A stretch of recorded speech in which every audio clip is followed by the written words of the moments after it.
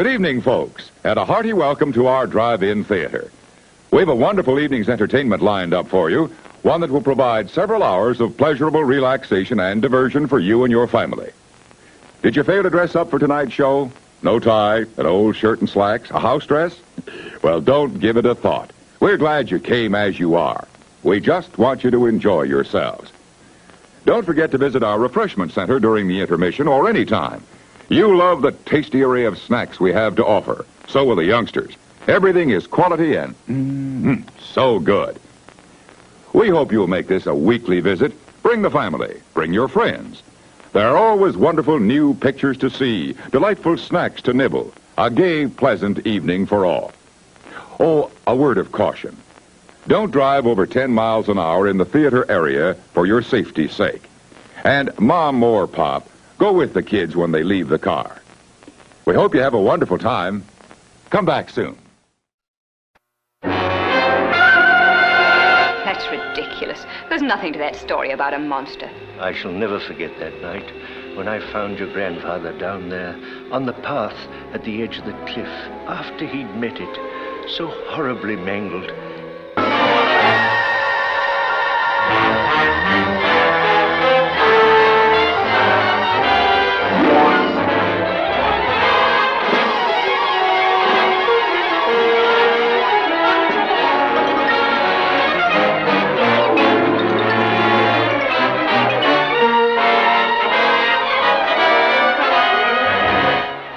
Talk as though I were a scared kid or a lunatic. I tell you, there's something horrible out there. Unless we destroy it, it'll destroy us.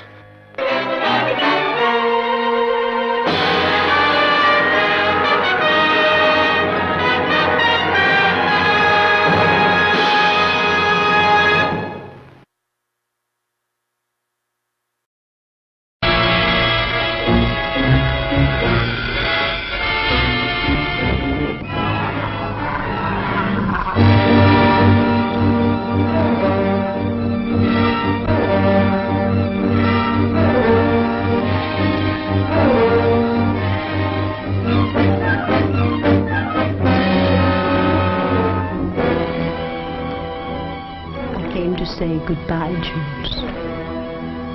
You never left me without saying goodbye.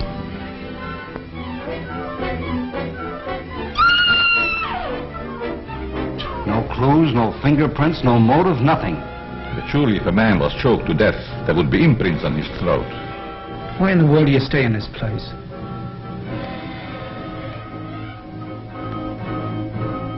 We can't leave.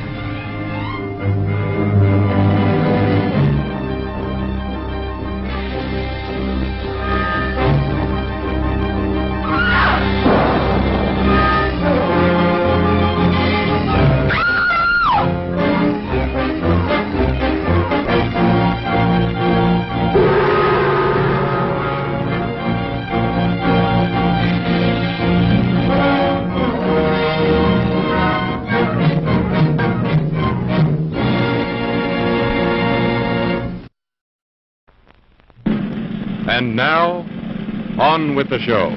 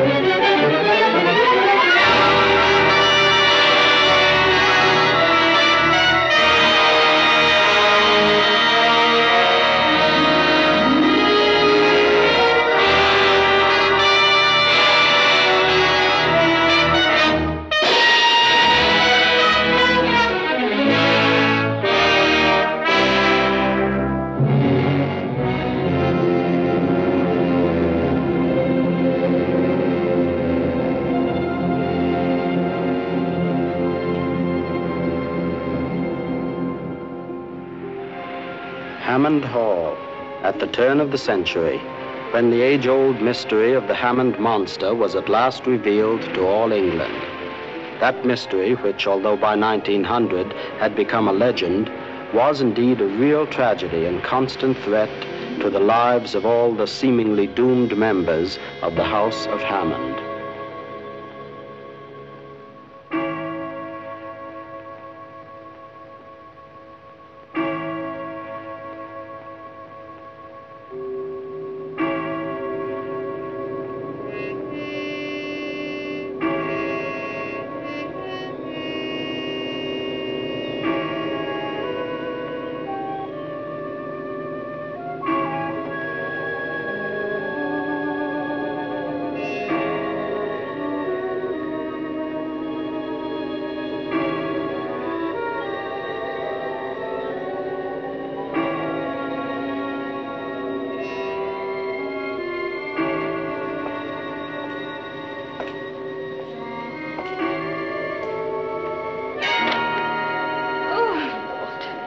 I beg your pardon, Miss Helga.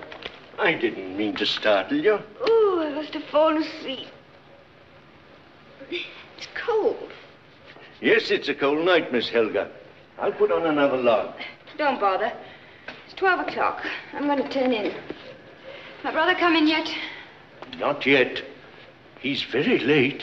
He and Dr. Colbert probably got to puttering about the laboratory and forgot the time. Don't worry. He'll be along directly. I was thinking those poachers might be up to their tricks on a night like this. Come on, Alex. Long past your bedtime. Charlie Tagbull was saying down in the village he owed Mr. Oliver one for that thrashing he gave him last week. What does he expect? Oliver caught him setting traps. Come on, Alex. Go on, old boy.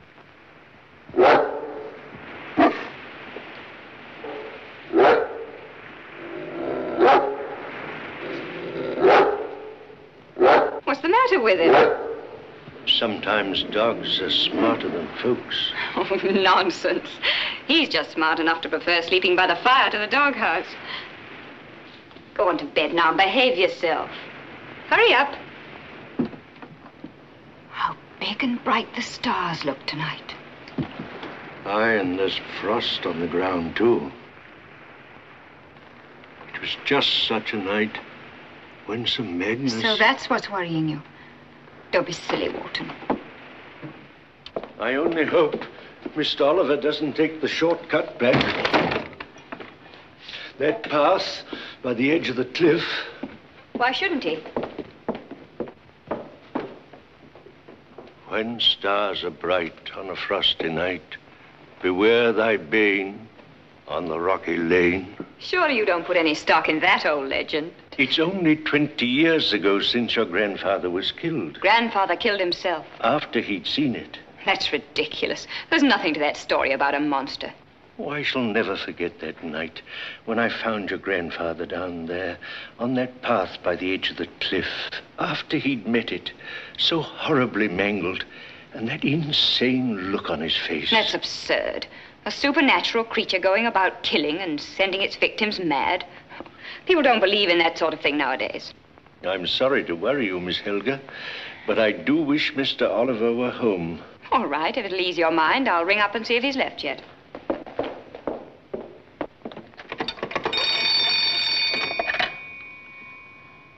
Would you please get me southbound, 236?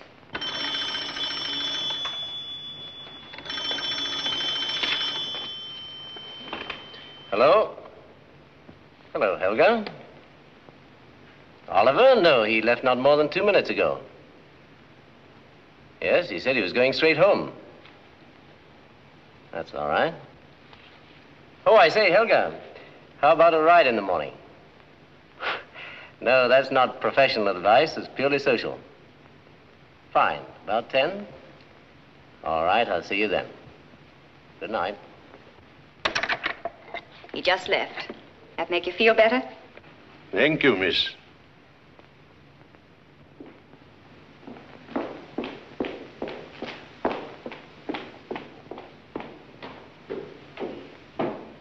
Good night, Walton. Good night, miss.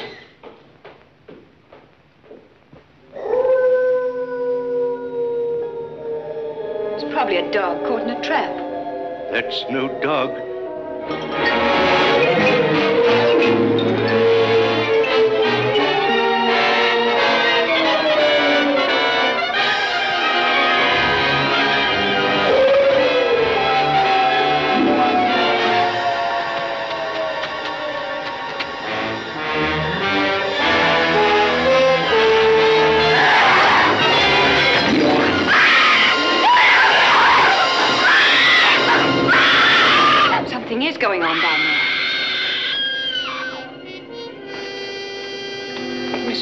It's the monster, killing Mr. Oliver most like. Horrible it were, like a dog. Get a hold of yourself, Will.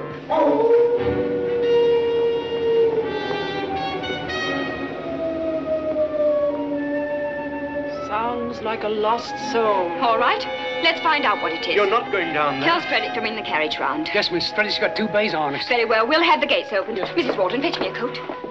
Don't stand there gaping as if you'd seen a ghost. But, Miss Helga, no Hammond ever ventures into the rocky lane on a frosty night. You've been doing your best to persuade me my brother's ventured down there. And if he has, Then I'll go with you. Thanks, Wharton. But you better stay and mind the house. Yes, miss. Tell Stredick to bring the horses round to the front. Yes, miss. And get me Oliver's revolver. Yes, miss. Helga, please don't go out tonight. Don't worry, Mrs. Wharton.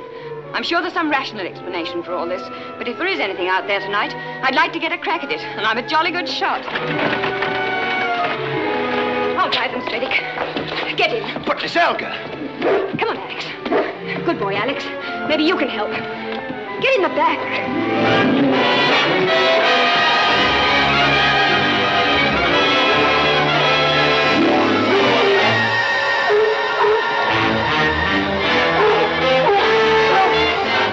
Came from along here somewhere, I'm sure.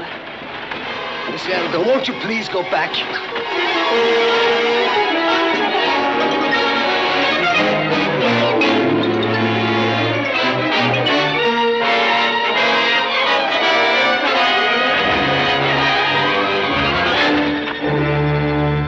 Give me a lantern. Yes, miss.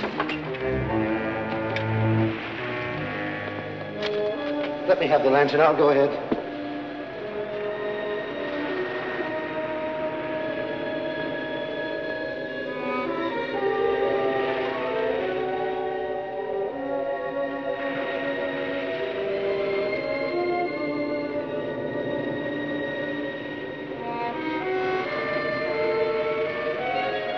Oliver!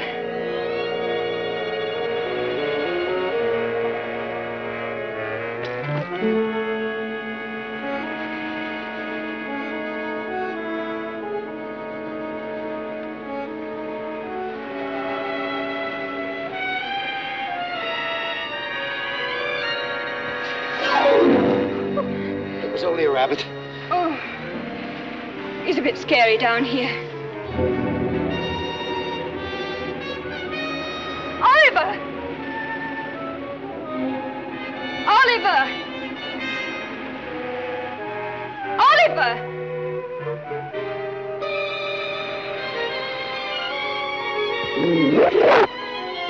Alex!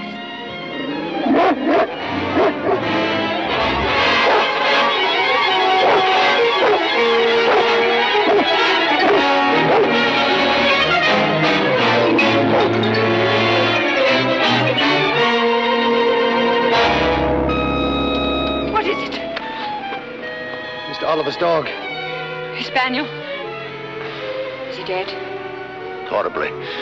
His whole body is twisted and his hind legs have been... Miss Helga, now won't you go back? Not until I find my brother.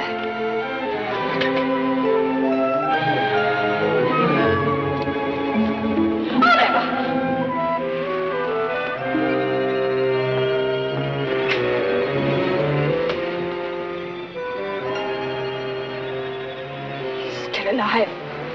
Thank heaven. Help me get him to the carriage. Yes, miss. What was that? I don't know, miss.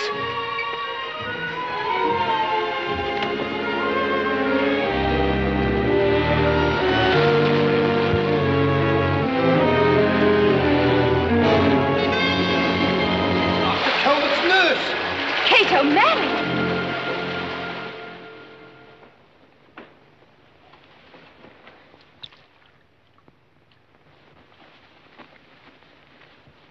Don't stand there like an owl. Go and get some brandy. Yes, Mom.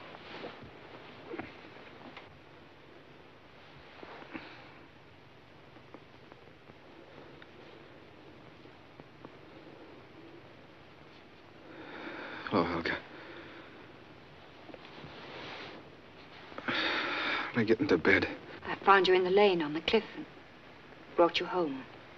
In the lane? But how did... I don't remember...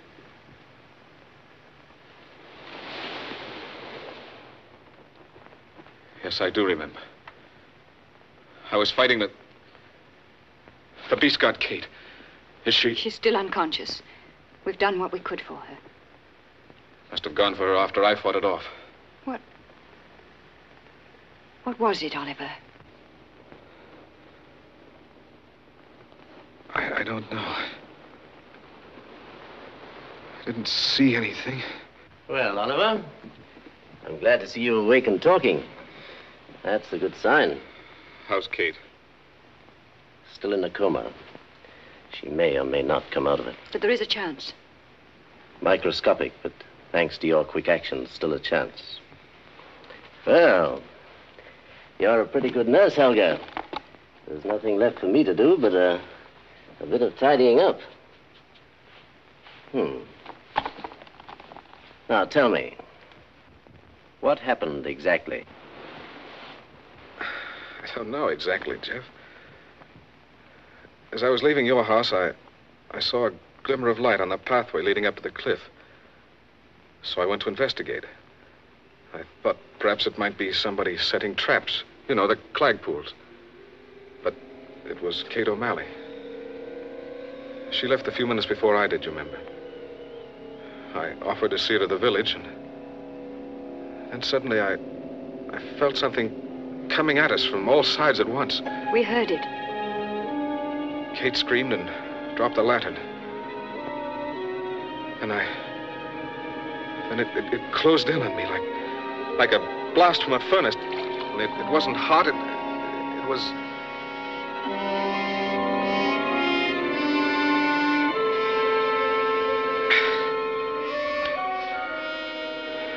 It was simply horrible. Kate screamed again, and then I was fighting it. Fighting it in a darkness that went all red.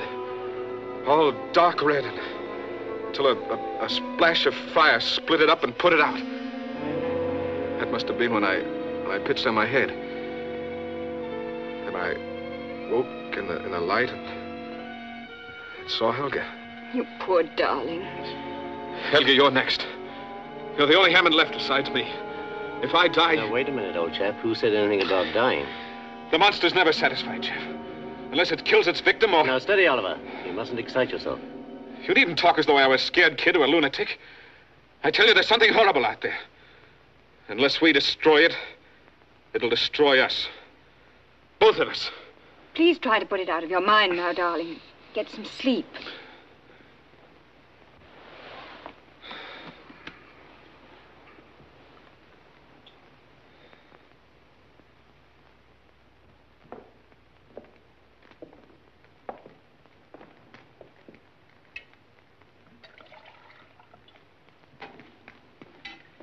Here, drink this. Make you feel better. Poor darling. It must have been a shock for you, finding them like that. It was awful. I can't help feeling that I'm somehow to blame, about Kate at least. She'd been working late, and I should have seen her home, I suppose. But it's hardly a stone's throw to the village through the shortcut past your place. Jeff, there's something beyond all this that frightens me. What is it? What is this thing that's been hanging over us for years? The village folk will insist that the Hammond monster has returned. But you don't believe in that superstitious rot, do you? Usually some basis for this sort of thing. How badly is Oliver hurt? His wounds are deep, but not serious. Fortunately, he's got excellent recuperative powers. What about his mind? Seems unaffected. Most anybody might be liable to forget exactly what happened after a blow like that on the head. Haven't you any idea what sort of a creature made the wounds?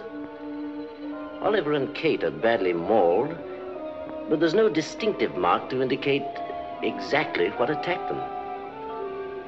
It could have been a ferocious dog, of course. Those poachers have a couple of huge vicious hounds. Now, look here, darling. Why don't you forget about this tonight and try to get some sleep? I'll run along. I'm sure by tomorrow the police will find out what it was.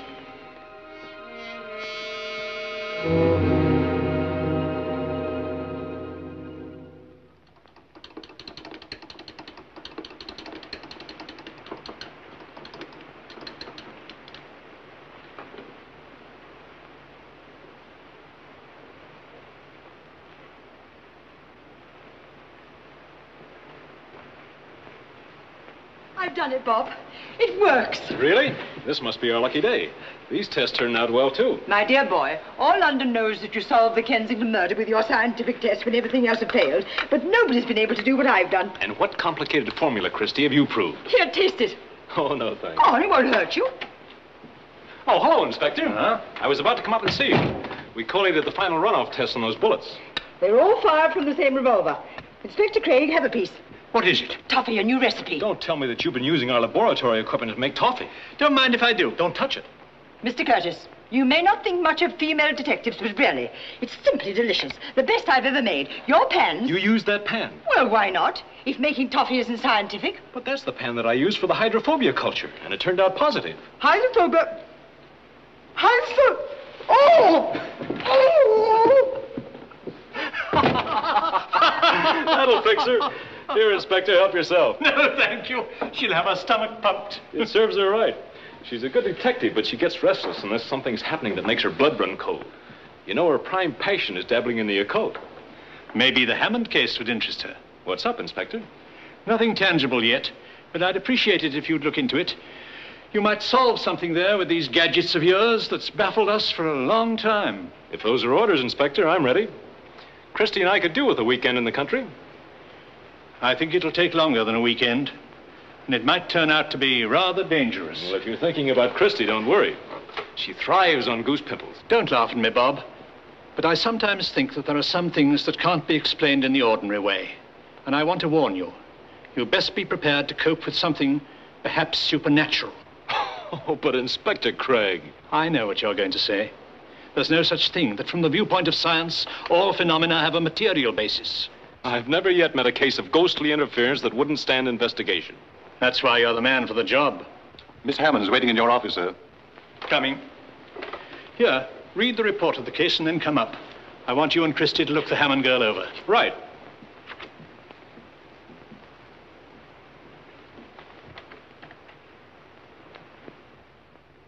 And that's all there was to it, Inspector. Yes, of course. You must forgive me for asking you up to London. Naturally, but there's nothing more I can add that you don't already know. You're sure there's nothing else you want to tell me? May I present Mr. Robert Curtis, chief of our laboratory staff, and his assistant, Miss Cornelia Christopher. This is Miss Hammond. How do you do? How do you do? You don't look like the sort of girl who'd be mixed up in any trouble like this. He said precisely the same thing to Miss Coulter, the Sashway murderess, before he sent her to the gallows. Christie. Oh, I'm sorry, my dear. I didn't mean to shock you. That's just my clumsy way of assuring you that we'll find the murderer. But there's been no murder. No murder? Then what am I doing here? My dear Miss Christopher, the Hammond case has been in our files for a long time. I knew your grandfather well. He was a brave and gallant soldier. I hardly remember him. I was only a child when he... Yes, I know, my dear. It's always been hard for me to believe that such a fine man could kill himself. Unless he had a very good reason. Miss Hammond, Scotland Yard has no desire to pry into people's private lives. But we'd hope that you'd tell us about the monster. A monster? Now we're getting somewhere. There's no such thing. But there is a legend. Yes. To the effect that centuries ago, one of your ancestors sold his soul to the devil and still lives in a secret room in Hammond Hall, issuing forth at intervals to make the sacrifice of a human life in order to prolong his own. I didn't think you knew the story. I'm sorry, Miss Hammond, to have to bring a matter which I know must be painful to you out into the open. But we've done nothing to merit having our name dragged through a newspaper scandal. We'll keep the investigation strictly undercover. Then there is to be an investigation. I'm afraid there's nothing we can do about it. That's official. Very well, then. I'll help you all I can. Oh, that's odd. We were thinking we were going to help you. Thank you, but I'm sure I can take care of myself. When shall we expect you? Oh, but we're moving in with you. And I warn you, I've got an appetite like a horse. What a divinely gloomy old house. Just the sort of place a reliable ghost would haunt. It's one of the oldest inhabited houses in England. We're coming to the shortcut. Shall we stop? Right. I'd like to have a preliminary look around.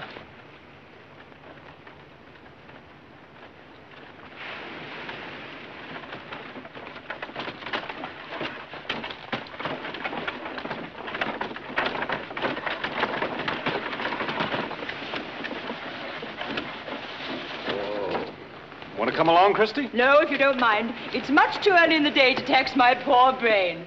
Be a dear and run me up to the hall, will you? Delighted. Do you think it's wise, Helga, to go down there? After last night, I mean. Oh, don't worry. When Bobby gets on the trail of a ghost, its haunting days are practically over. Toodaloo. See you at lunch, if not before. Golly, I'm famished. I do hope that bloodthirsty spook hasn't raided the pantry. Oliver! Hello, Helga. I say, Helga, don't look so startled. I'm all right. I woke before the scheduled time, and even Jeff had to admit there was no necessity for my staying in bed. Oh, I'm sorry. This is my brother Oliver, Mr. Curtis from Scotland Yard. Glad to see you, Mr. Curtis. Oh, it's a bit late to do anything for poor Kate. No, she's alive, but still in a coma. Even if we find the answer to this, it won't help her much, I'm afraid. I see the local police are already on the job. Yes, they just got here. Not even the constable would venture out in these parts until broad daylight. I tell you, was those clad fools. No, Warren, we can't jump to conclusions. We haven't found any tracks, neither of them nor their dogs. Constable, this is Mr. Curtis. Oh, Mr. Curtis. I've been expecting you, sir. Well, I got your wire, sir. And nothing's been disturbed. Interesting case you have here, Constable. I wouldn't exactly say that interesting's the word, sir. What about those poachers, Constable? Well, it could have been them, of course. I'm afraid we're dealing with something more serious than a couple of poachers. Have you examined the spaniel? We have that, sir. No teeth marks or other clues as to the nature of what attacked him, I suppose? No, sir. Strange he didn't warn you of the approach of your assailant. I know it sounds fantastic, but is there a possibility he didn't see it? Well, even a supernatural being would have to take on material form in order to inflict such serious injuries. Oh, I think perhaps we can find an explanation for all this without calling in spooks. Could you tear a dog that size to pieces, Constable? Well, perhaps not. 2 men could between them. Or perhaps a large animal. Oh, I might say yes, but nothing that size has passed through here lately. Now, anything big enough to do a thing like this would have to leave tracks. Oh, not necessarily. How about a big monkey? I suppose you've checked up to find out if one has escaped anywhere. There's no shows in the vicinity, sir. There's a zoo about 8 miles from here. A monkey. Seems a likely notion. It's a possibility, of course. Shall I check up on it, sir? Can't do any harm. Right, sir. Who's that fellow in the velveteens? That's Warren, Kate's fiancé. They were to have been married. Poor fellow is all broken up. You don't really believe that ape theory? No, but it'll give them something to play around with. Then they won't have time to worry about me. You have any theory at all? It's too early to form an opinion yet, but we have to figure on something with almost superhuman strength. Who tears with grasping paws and bites ferociously. Whose approach even a dog can't sense. Who comes and goes heaven knows how without leaving any tracks. Find anything? Nothing of any importance.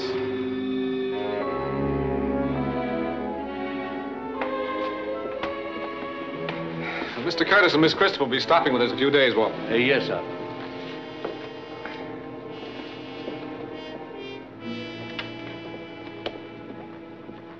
Oh, my dear, I do hope you will forgive me, but I prevailed upon your butler to serve luncheon in here. So much cozier than that enormous, gloomy dining room. I'm glad you did. Far feels good after that fog. Miss Christopher, I want you to meet my brother Oliver. How do you do, Miss Christopher? Why, you poor, dear boy. What a ghastly experience that must have been for you last night. Oh, come and sit by me and tell me all about it. You know, I'm awfully rude, not waiting for you. But luncheon comes through once a day, and I thought it was a pity to spoil it. I could do with a couple of those pork sausages myself. I always make it a practice never to hunt down ghosts on an empty stomach. You know, my dear, ghosts don't like nice warm rooms. And there doesn't seem any point in tempting that spook of yours to barge in on us while we're eating. Don't tell me you've already decided it's here in the house. Well, you can laugh if you want to. But there's something here. Something strange. Very strange. I can feel it. I should have warned you. Miss Christopher suffers from an overdeveloped supercalifragilis. A supercola what? Feminine instinct. Good gracious. What was that? Door slamming, I imagine. Wind's come up. I thought I heard someone scream. It's probably Millie, the new maid.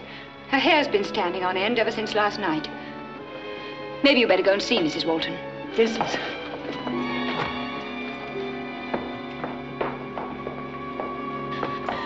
Millie! Oh, what's the matter with you? The monster!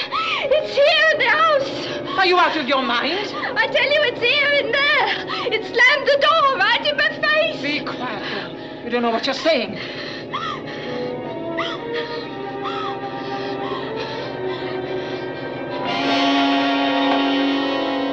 There's nothing in there? Mr. Oliver didn't see nothing last night either. I tell you, there's something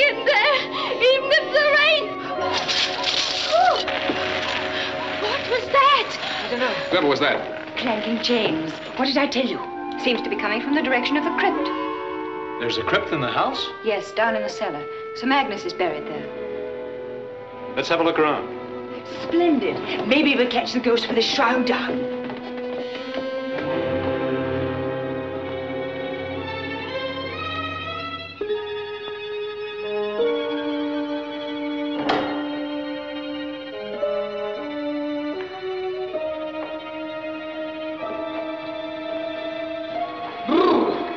This place is colder than a tax collector's heart.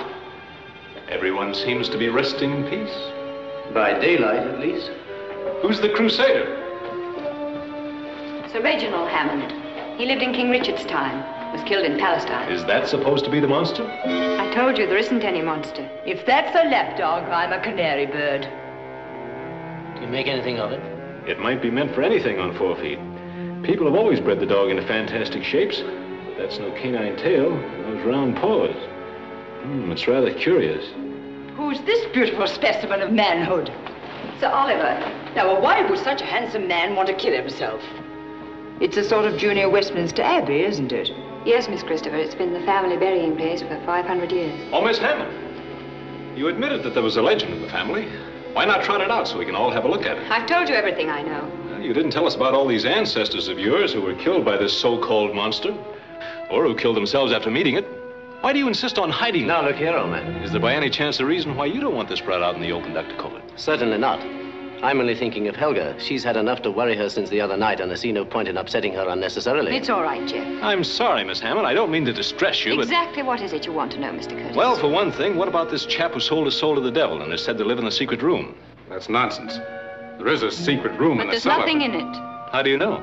I've been in it. Lately? I say, Curtis, this isn't a court of law, you know. The room's been untouched for centuries. We finally locked it up several years ago. Mind if I have a look at it? Not at all. I have the key right here. Come along.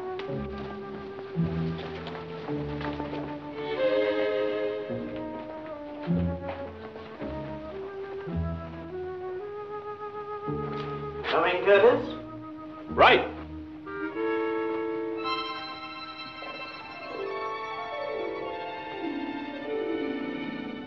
They're going to the secret room.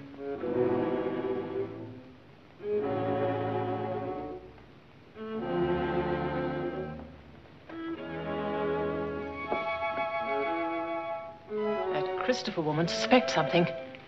They won't find anything. We shall see to it that they don't. Shh. Would you add another crime to all the others? There are some things it's better not to know about.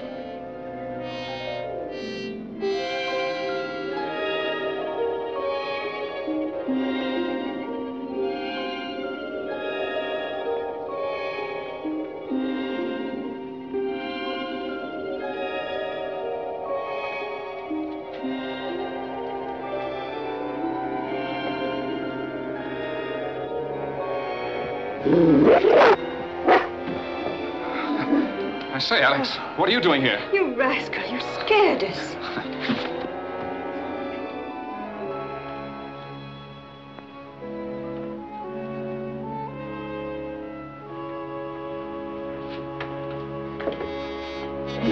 Wait a minute. There's someone here. Someone besides us.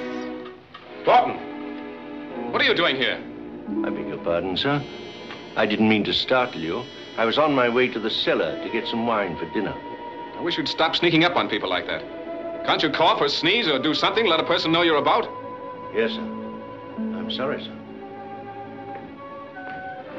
It's just an excuse to keep an eye on me. Probably expects me to go out and hang myself at any moment. Oliver! Don't worry, darling. I'm much too fond of this old earth. Creepy sort of a chap, that Walton. He may seem odd to you, but he's really a very kind, fatherly person. Has he been with the family long? Oh, ever since I can remember. He seems to have something on his mind.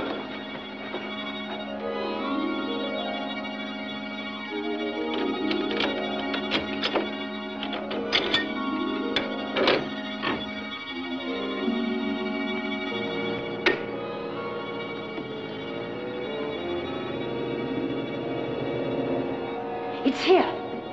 Uh-oh. There goes that old supercalifragilis again. Be quiet, don't move. There's something in the air. Something out of the ordinary. Something very strange. Nonsense. It's no ghost. Or the dog would have noticed. Your dog didn't notice anything last night either, did he? That's right. That's odd. I'd say that it rather neatly disposes of the supernatural. It does, Doctor? I'd say so. Well, that seems to settle it. When stars are bright on a frosty night, beware thy bane in the rocky lane. Oh, pretty little ditty. Someone ought to set it to music. Sounds like a pretty definite warning to me. Yet you ignored it last night. To tell you the truth, I never took it very seriously. Seems rather like flying in the face of fate in view of what happened to your ancestors. Superstitious rot. Well, superstitions are often based on fact. If you want to know more about it, there's a family history in the library. Thanks, I'll have a look at it. How long did you say it was since anyone has been in this room? 3 or 4 years at least. You're sure? I have the only key. And you haven't been here recently? Not since Helga and I came here about 3 years ago, and... When what? We decided to lock up the room for good. Why? For the simple reason we never used it. I see, and you haven't been here since. Frankly, Mr. Curtis, I don't see the necessity for this cross-examining. If Helga and Oliver say that... Somebody's been in this room within the last 24 hours. Those are pretty hefty footprints for a ghost. I told you there wasn't a ghost. Anybody could have made them. Why, they could be mine if I'd had a key to get in here. Well, let's see if they fit, eh? Oh, I'd say I am a clumsy ox. Unfortunate, Doctor, that you had to pick this particular moment in which to lose your balance. The last time I lost mine, I had one too many. Well, I'm terribly sorry, old man.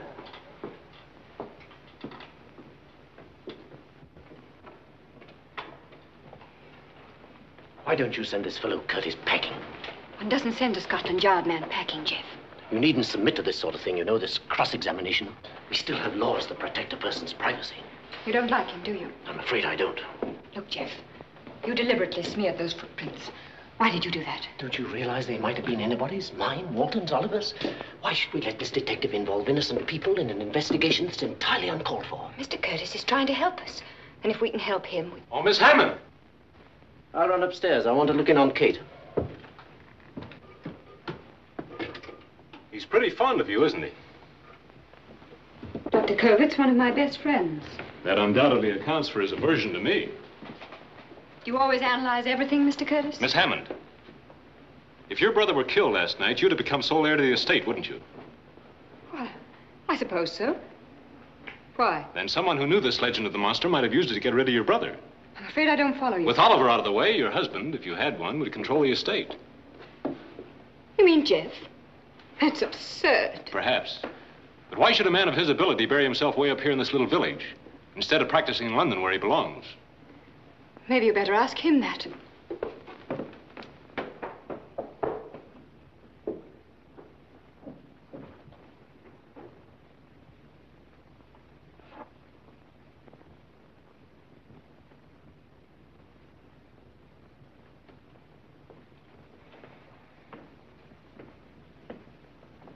Oh, Doctor. I wanted to get that book Mr. Hammond mentioned. Do you happen to know where it is? Why, yes, in this bookcase, I believe. That's curious. Used to be right here. I've seen it often. Looks like somebody else is interested in the history of the Hammond family, eh? I may be mistaken. I thought it was there. Perhaps you better look around. Or perhaps that's just one more thing I'm not supposed to know about. I remember now. You practiced in London a couple of years ago. Specialized in nervous diseases. Yes, that's it. You're a brain specialist. I've had some little success in that line, yes. Why did you leave London? Now, look here, I resent your attitude. My affairs happen to be my own business. And I'll thank you to bear that in mind. Sorry, Doctor. But whether you believe it or not, I'm trying to help Miss Hammond and her brother. And I have a feeling they'll need help. The best way you can help them is to go back to London. Dr. Covert, I'll make a deal with you. You tell me frankly what you know about all this, and I'll drop out. I'm sorry, I can't do that. Have you any objection to telling me where you were last night? I was in my laboratory. I see. I talked with Helga on the telephone not 2 minutes before. That's true, Mr. Curtis. Are you positive it was only 2 minutes, Miss Hammond? Things happened pretty thick and fast about that time, you know. You could have miscalculated. Walton was right in the room with me. He'll verify it. I expect he would. Dr. Covert, come quick. It's Miss Kate. The girl's dying? I'm afraid so, sir.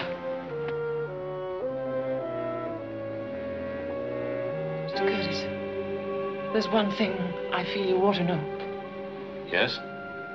The other night, Mr. Oliver and Miss Kate were mauled and scratched as if by some wild beast.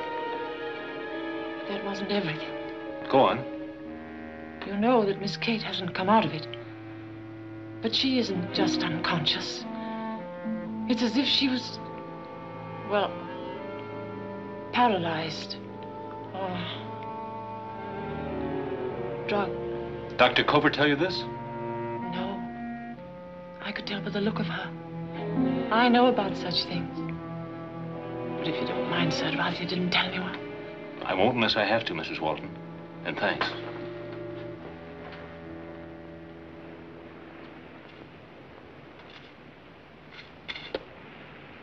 From what I can gather about this wretched spook, you're not going to find it under that glass. I'm not sure this wretched spook, as you call it, was responsible for what happened. Neither am I. What about that doctor? He smeared up those footprints deliberately, didn't he? Don't tell me you had to rely on your feminine instinct to arrive at that brilliant conclusion. He knows more about all this than he's telling. That's the trouble. They all do. The girl, too? All of them. Oh, dear, and here at last I thought you were casting sheep's eyes at a pretty girl. Well, that doesn't prevent me from knowing she's hiding something. Whatever can it be? I've got an idea, but I need proof. Would this interest you? I don't know. Looks like a tuft of hair. The dog's? I don't think so. It's too coarse. But what do you make of this? Oh, it looks like a scrap torn from a muffler. That's what I made of it. Whose do you suppose? That, my pet, is for you to find out. Do you mean to say that I've got to steal every woolen scarf in the neighborhood? And without anyone catching you at it. A fine detective you're making me. Turning me into the thief.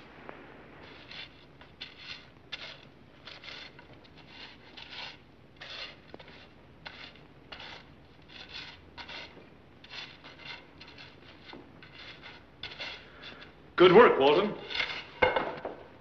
I wasn't aware. That you were being watched? You did a very thorough job, Walton. You needn't look so guilty, you know. You'd make a very poor accomplice. Accomplice? Come now, out with it. What were you burning? Waste paper. We always burn it. In this room? That won't do. You went out of your way to burn something that you wanted to get rid of. You chose this room because you thought you wouldn't be seen. Yes. It wasn't waste paper at all, was it, Walton? No, sir. It was something you didn't want me to find because you thought it might incriminate you. That's not true, sir. It was... I'm sorry, sir, but I can't say it. You realize this puts you in a very serious position. Walton, I'm sure that you've given long years of service to the Hammonds. I know that you'd do anything in the world to help them. Why won't you let me help them? Mr. Curtis, leave Hammond Hall. Go back to London. Before it's too late. Too late? What are you keeping from me? There are some things that are beyond the understanding of us who live on this earth. You're not safe here. Miss Christopher's in danger, too. Won't you go back? I'm sorry, Walton, but we've a job to do here, and I mean to see it through. Very good, sir. No one can say I didn't warn you.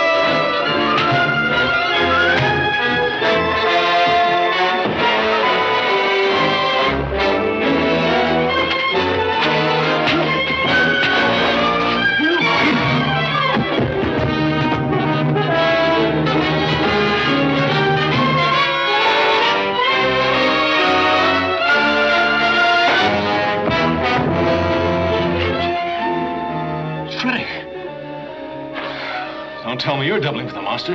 Well, I don't know anything about the monster. You surely didn't come here to say your prayers.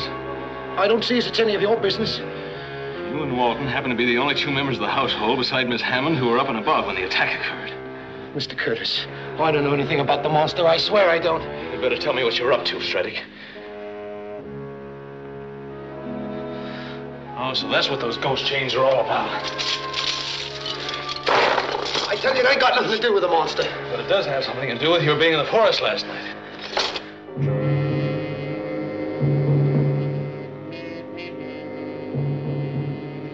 Is she?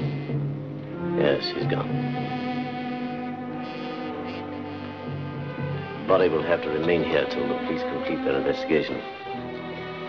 We'd better tell the others.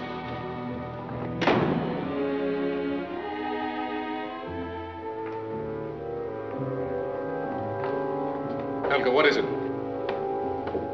Kate's dead. I did everything I could for her. She never regained consciousness. We'll have to make a report to the constable, Helga. There'll be an inquest, you know. Poor kid, why did it have to happen to her? I tried to save her from it. I battled with all my strength. Should have put up a better fight. You mustn't blame yourself, Oliver. I have the most awful premonition. I'm sure it will strike again.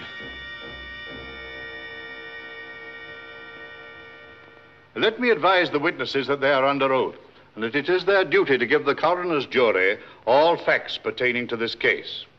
Gentlemen of the jury, your verdict as to the cause of the death of the deceased, Kate O'Malley, is to decide the future course of action in this case by His Majesty's government. Your judgment will be guided by the testimony of the witnesses. And I wish to impress upon all witnesses that perjury in connection with an official coroner's inquest is punishable to the full extent of the law. In the event of the jury rendering a verdict of murder, any witness withholding vital information or giving false testimony will be regarded as an accessory to the crime. Now, will you take the stand, please?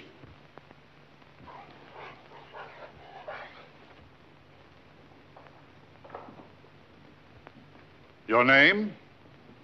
Charlie Clagpool. The constable report states that you and your brother Tom were unlawfully setting traps when the fight in which you received a broken arm occurred. We was in the woods, all right. We didn't kill Kate O'Malley. We was nowhere near her and Mr. Hammond. You've not been accused of that.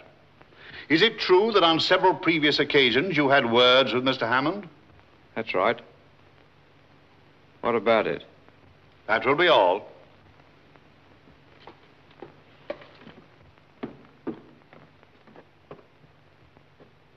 Mr. Stretty, take the stand. Yes, sir.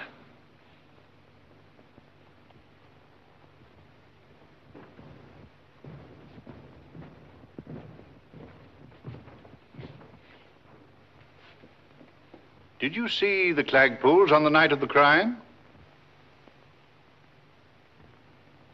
I suppose I did. Can't you be sure whether you did or not? Yes, I'm sure. What were you doing in the woods at that time? I was setting traps. Stredic. Oh, that's impossible. I'm sorry, sir. I needed the money, I did. Why didn't you tell us? I couldn't.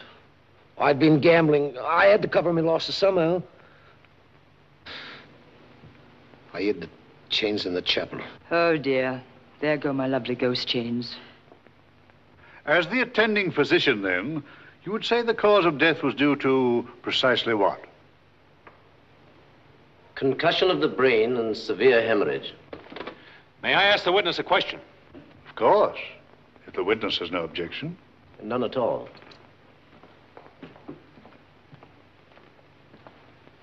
Dr. Covert, were there any contributing circumstances other than those you just mentioned? I don't know exactly what you mean. The deceased was in a comatose condition all the time prior to her death? Yes, she never regained consciousness. Could this have been caused by anything else besides a blow in the head? From a medical viewpoint, that's possible, but hardly probable. My examination... I'm not questioning the competence of your examination, Doctor. I want to know if Kate O'Malley had been drugged. Definitely not. Thank you, Doctor. That's all I wanted to know.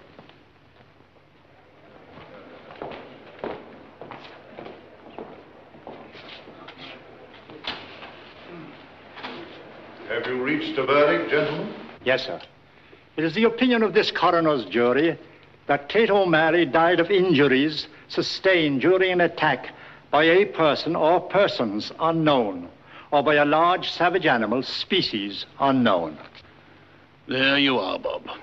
That's the verdict that's always been given in these Hammond cases. What do you think? I think I'll be able to prove it's murder.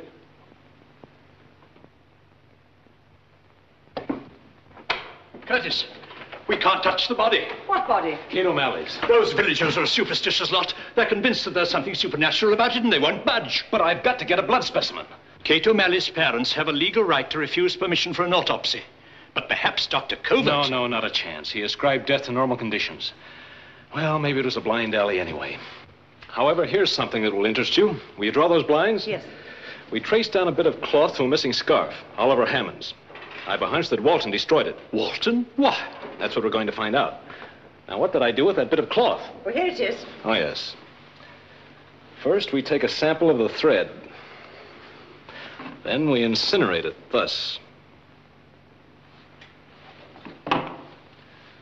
Place it in this tube.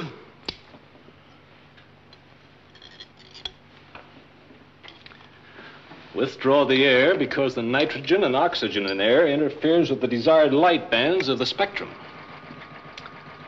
Now we'll find out if this came from the same muffler that Walton destroyed. But if Walton destroyed... Science doesn't recognize total destruction. You can change the form of matter, but you can't actually destroy it. You see those thick groupings of lines at the left end? Mm-hmm. That indicates that the wool was dyed with one of the coal tar dyes of the paramino complex. Do you mean it's an unusual sort of dye? Precisely. The phenolin dye is unstable and hard to handle.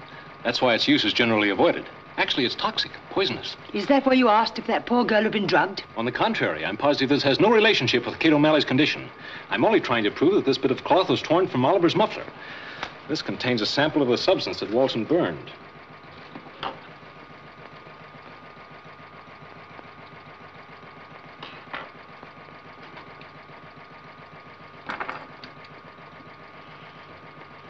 They're identical. Then it was Oliver's muffler that Walton burned. Yes. I've seen that look of yours before, young man. I'm willing to wager that you've about got your man. I'm not convinced it is a man. A woman? Animal, vegetable, or mineral? It could have been a wolf. Now listen. There have been no wolves running wild in England since the Middle Ages. That's what stops me. But what do you make of this? I found this during my first investigation at the scene of the crime. Obviously the hair of a large animal. A dog, perhaps. All right. Get the spectrum slide of wolf's hair out of my case while I mount this.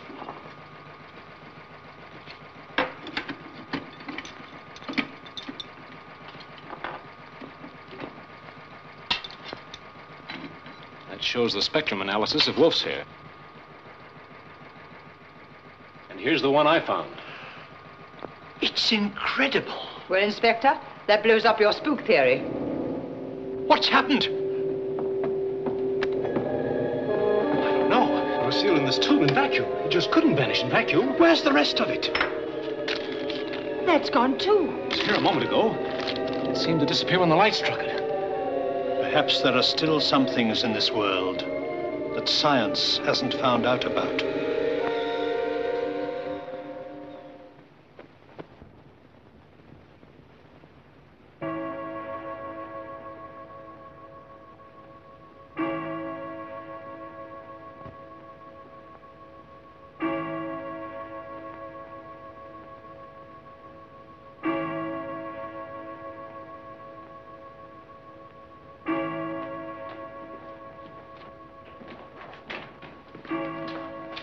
Everyone gone to bed, Walton?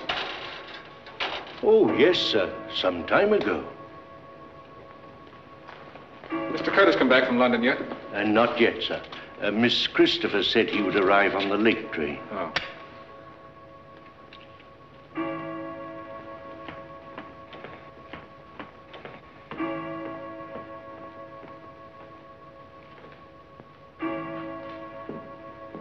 It's another bitter cold night, sir.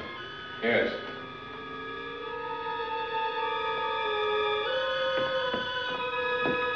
You're not going out, sir. Why not? There's frost on the ground. Nonsense, Walton. I'm only going down to see if the gate's locked. Oh, but, sir... Stop worrying, Walton. I shan't go near the rocks. I've no wish to precipitate another tragedy.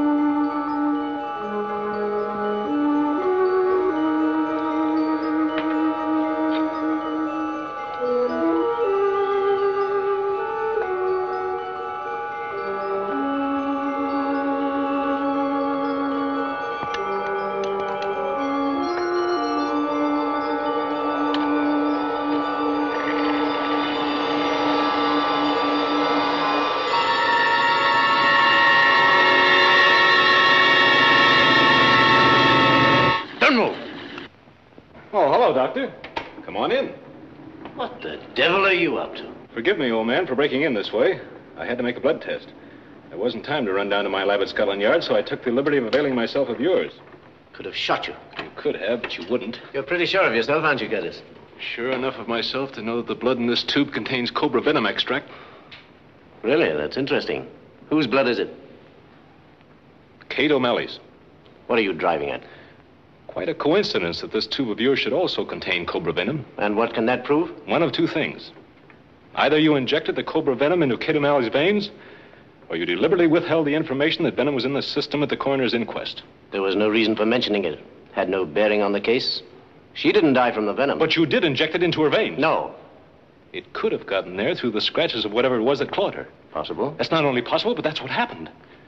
And you know what the monster is. Yes. You've known all along. Well, aren't you going to tell me? I can't. It's not my secret. Good heavens, man. There's been one murder. There's liable to be others. It came from the direction of Hammond Hall.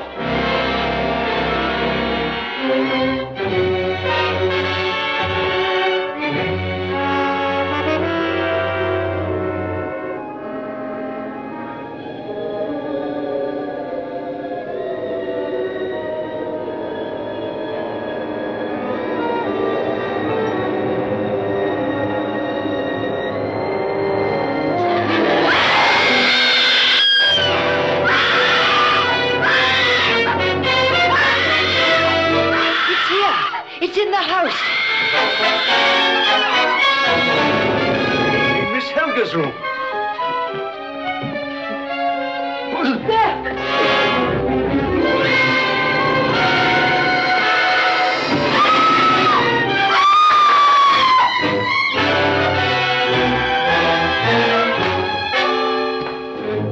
Christy! Oh, Bob. For a moment, I thought you were the monster. Quick! I saw it. It's got Helga. What? Yes.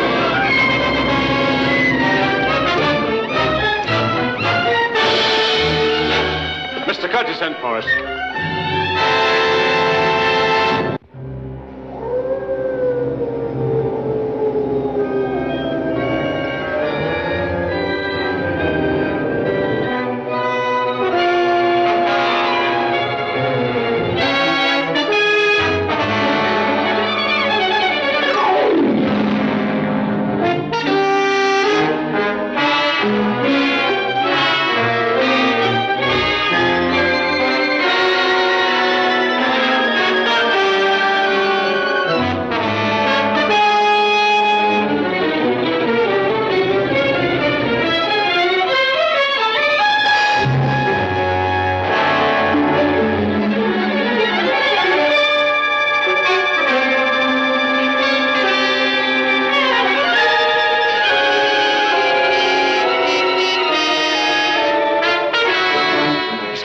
You must have missed him. Doctor, cover! Come on!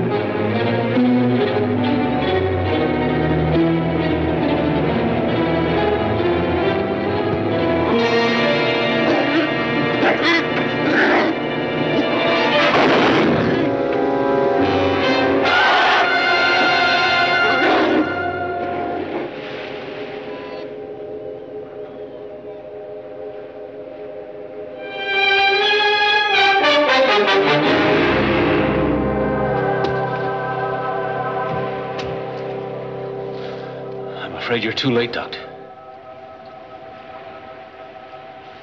God rest his soul. Amen.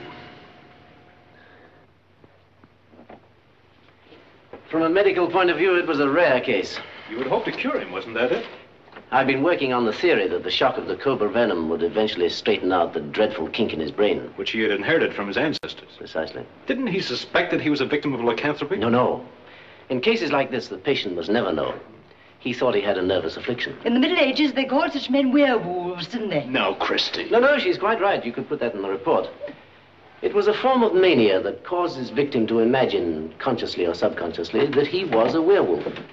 That book telling the history of the family had a hint in it. Oh, so you were the one who stole it. Yes, I'd hope to keep you from finding out. That their ancestors were balmy.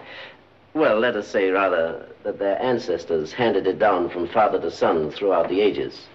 It appeared only in the men of the family, and only when the victim was out on a frosty night. They guarded the secret very carefully. But the butler knew about it. We know that now. That's why he burned Oliver's scarf. It had been torn to shreds by his dog. He was afraid we'd learn the truth, knowing that a faithful dog never attacks its own master. Oh. You know, Doctor, there were times when we were about to put the handcuffs on you.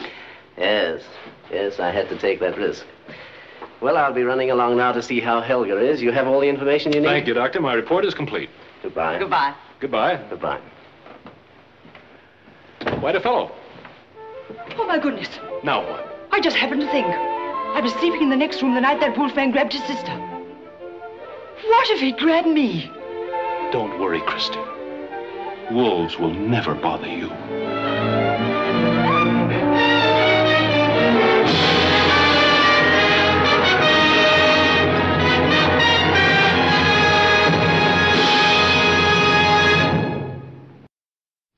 Show starts in 10 minutes.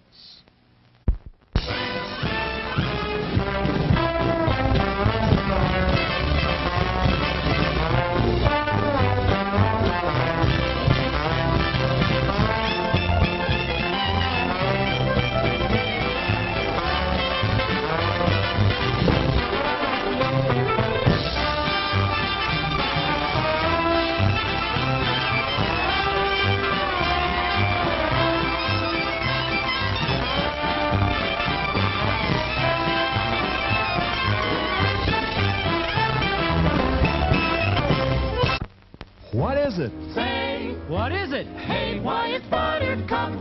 Popcorn, add sweet cream butter to hot popcorn. Mix it up, wrap it up, Buttercup is born. It's delicious. So nutritious. It's a taste delight. It's so munchy, crisp and crunchy. You'll enjoy each bite. Eat butter-drenched Buttercup popcorn at its best. Served in a king-size cup. It beats all the rest. Show starts in 9 minutes. Here's a new taste treat. The corn dog. Plump, juicy wieners are dipped in a thick, golden Southern-style corn batter that seals in all their freshness and flavor. If you like hot dogs, you'll love corn dogs. Everybody does. Try a corn dog with your favorite beverage. At the refreshment corner now. Corn dogs.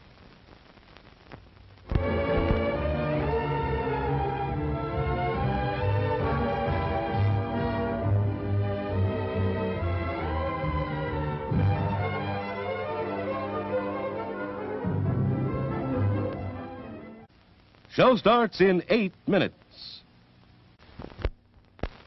Today we're interviewing a stomach. Hello there. What is life like as a stomach? Oh, boy, it was humdrum. I mean, until what's-his-name discovered Tony's Pizza. Tony's Pizza? Yeah, I was suffering from the pizza cravings until Tony's came along. Crispy crust and zesty sauces. Wow. And so now...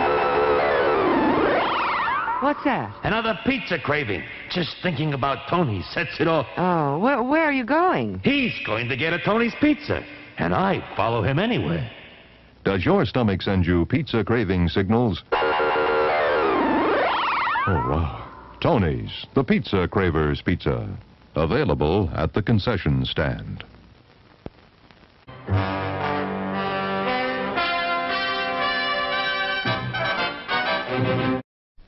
Show starts in 7 minutes.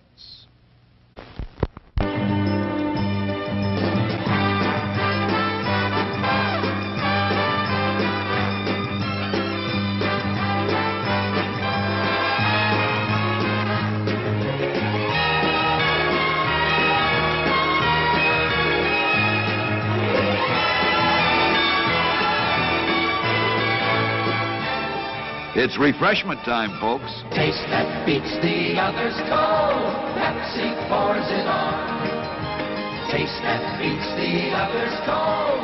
Pepsi pours it on. Yum, yum. It's a meal in itself. Our all-meat super dog. Enjoy one now. Show starts in 6 minutes. Men, there's a drive-in movie full of juicy people. Wow! It's a trap! Help! It's Pick! We've had it, men. A pleasant aroma for you, but not for mosquitoes. Pick is easy to use. Light it and forget it. Pick's aroma keeps mosquitoes, gnats, and sandflies away. Pick is the best protection for barbecues, fishing and camping trips, or just relaxing in the yard. So if you don't want our company ever anywhere, just light Pick and see what I mean? Bye! Pick is on sale at the Refreshment Stand now.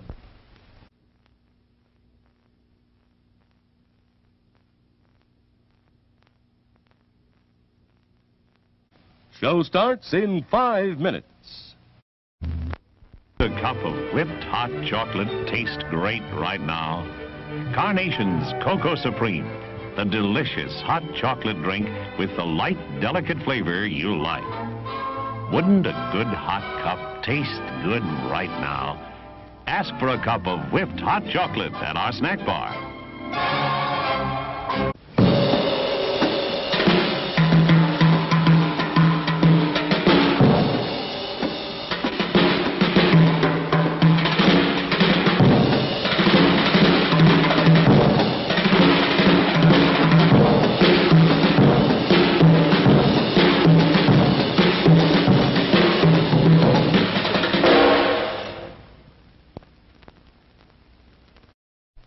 Show starts in 4 minutes.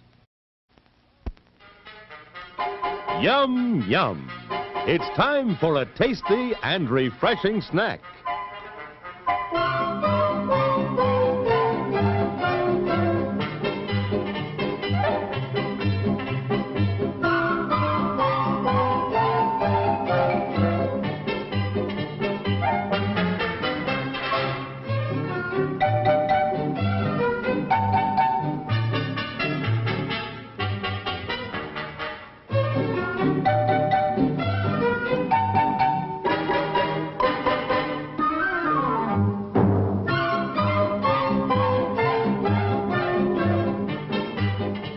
We promise to satisfy your hunger, your thirst, your sweet tooth. So visit our refreshment center now. Let's go! Show starts in 3 minutes. Popcorn, candy, ooh, hot dog, popsicle. Oh boy, Santa orange.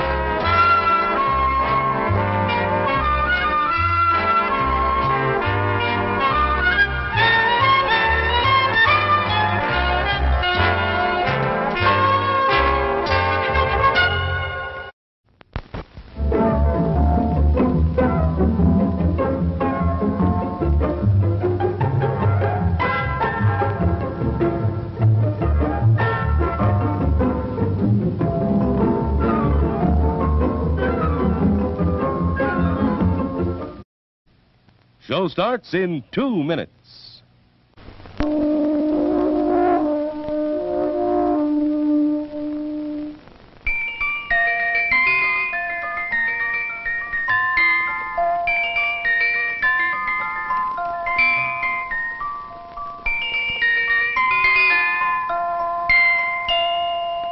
Now listen.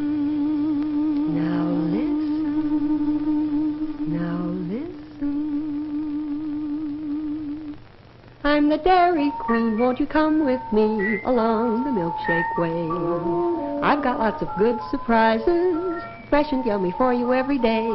There are malts and shakes and sundaes too, whenever you stop. And of course your very, very favorite, the cone with the curl on top. You don't have to just dream about Dairy Queen.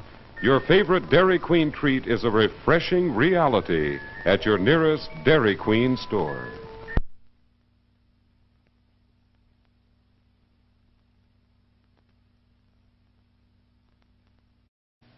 Show starts in 1 minute. For our patrons, men, women, boys, girls. Through the cooperation of leading business places, you may now have free admission to this theater. Ask for dividend tickets when you shop at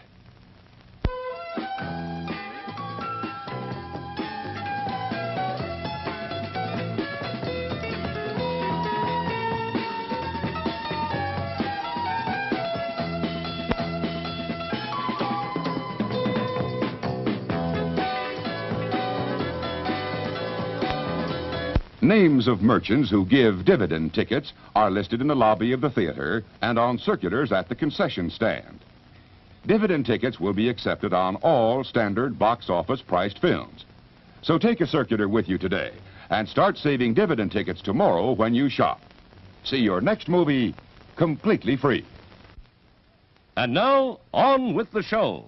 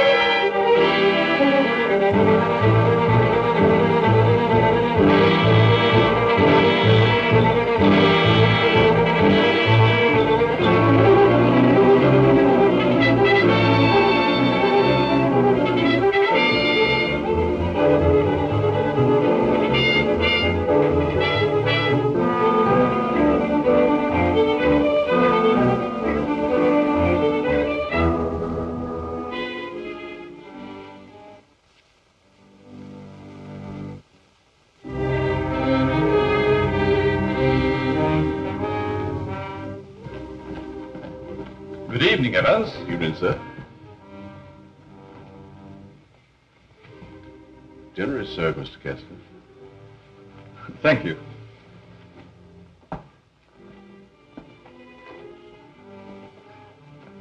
Good evening, my dear.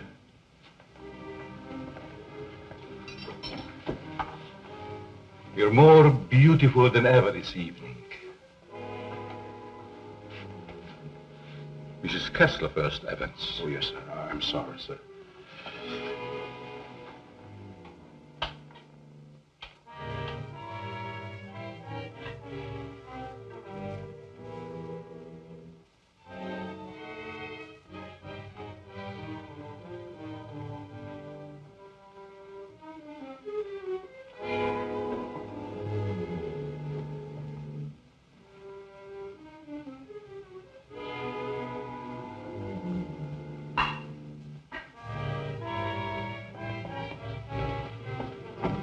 Evans, how's Dad taking it? All right, Miss Virginia. They're having dinner. I'll answer it.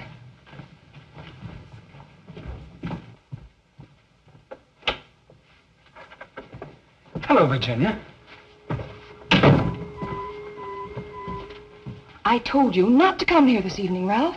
Why? Didn't you want to see me? Well, it isn't that I didn't want to see you. You're certainly acting strange, darling. What's all the mystery about? Let's go into the library. You see, Ralph, Ralph!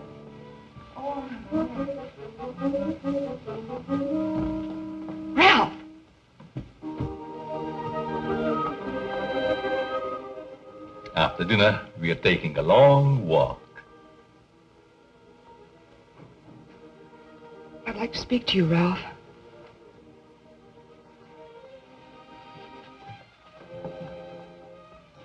What's come over your father, Virginia? Is that why you didn't want me here tonight? Yes. It stopped me cold. I'm sorry if I accidentally stumbled on something you didn't want me to know. Well, it must seem weird to someone who's never seen it before. It happens once a year. You always appeared perfectly rational to me. Well, there's something I must tell you. It's about my mother. I don't understand. Well, it happened several years ago. My father and mother were apparently as happy as two people could be. He worshipped her. Another man. The usual best friend. It almost broke my father's heart. He seems reconciled, but he never forgets their wedding anniversary and celebrates it that way. Guess he isn't the only one who resorts to make-believe, but it does give one an uncanny feeling. Well, it doesn't frighten me anymore. Now that you know. I love you.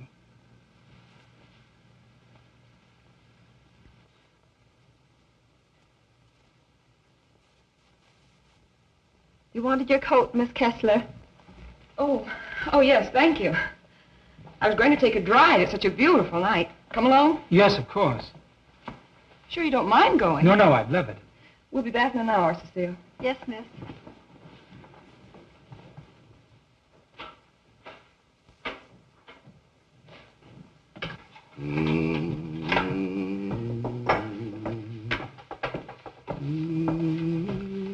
That's a nice young man of Miss Virginia's.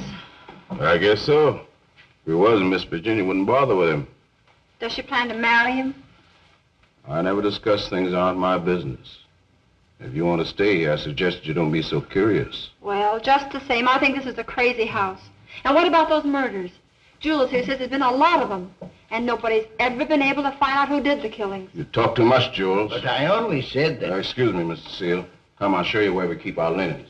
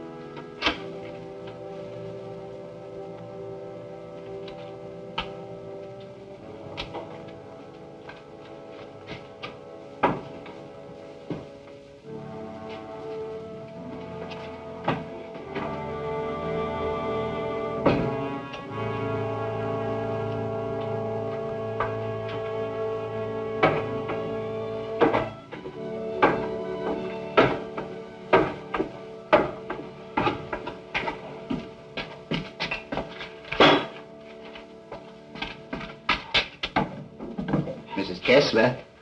Oh, Mrs. Kessler, I brought you your dinner. Oh, please, Mrs. Kessler, I gotta go home. Home? I want to go home, too. Oh, but you are home. And as soon as you feel better, I'm going to take you to your husband and daughter. But they never write to me. Oh, but they don't know where you are, Mrs. Kessler. Nobody knows that but me. You see, I found I'm you... running away. We're running away in a car. We're going faster, faster, faster. We're gonna crash. We're gonna crash.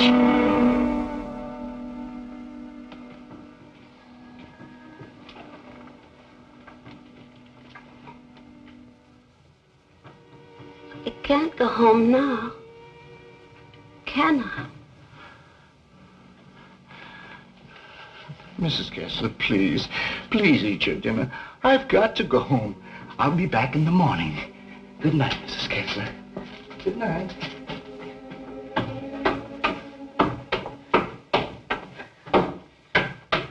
You're late again, Jules. I'm sorry, Mama. But I just couldn't get away from her. Jules, why don't you tell Mr. Kessler about his wife, that you're hiding her? Oh, I haven't got the heart, Mama. It would kill him if he saw her the way she is. Poor thing. She'd be better off if she died with that man when that car was wrecked. I guess so. Jules, I've been thinking, maybe she had something to do with all these horrible murders. Oh, she wouldn't hurt nobody. She's like a child. She's still dazed from the accident, you know, amnesia. But she'll be better soon. Then I'll take her home.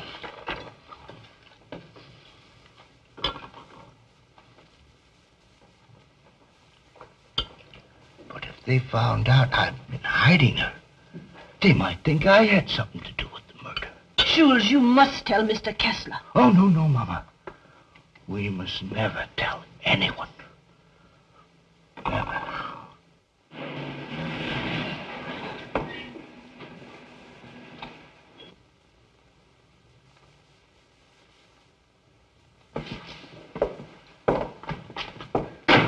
Sure you won't come in? No, thanks, darling. I think I better run along. Good night, Ralph. Oh, Virginia, shall I put your car away? No, thanks. Evans will take care of it. All right. Night. Good evening, Miss Virginia. Would you please put my car in the garage when you have a moment? Yes, miss.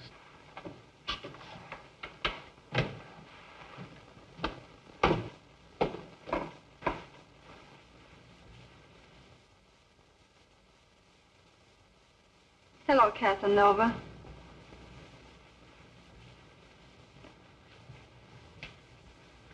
Have you gone crazy?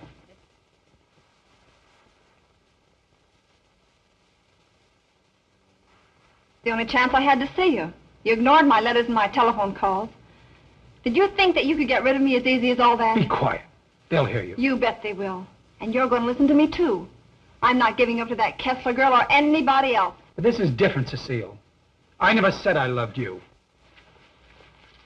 Are you in love with her? Yes. Well, you're not marrying her, understand? Nothing's going to stand in the way of my happiness. Not even you. Don't threaten me.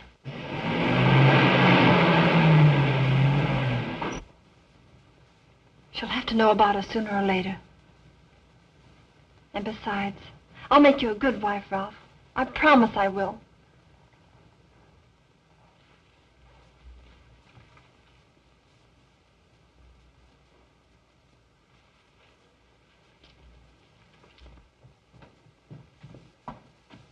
Guess what? What? I'm in love. Ralph? Yes, Dad. He's a fine boy. I'm so happy for you, my dear. Oh, he hasn't asked me to marry him yet, but he will. I know he will. Good night, my pet. Good night, sweet. Good night, Evans. Good night, Miss Virginia. Can I do anything for you, sir, before I retire? What happened to your hand, Evans? Oh, nothing, sir. I heard it when I was putting Miss Virginia's car in the garage. Put anything on it? Oh, the bandage. Oh, you may have an infection. How's that? Just like new, sir. I guess I'll eat for a while. Good night, Evans. Good night, sir. Oh, yes, Evans. Thank you for the dinner. Yes, sir.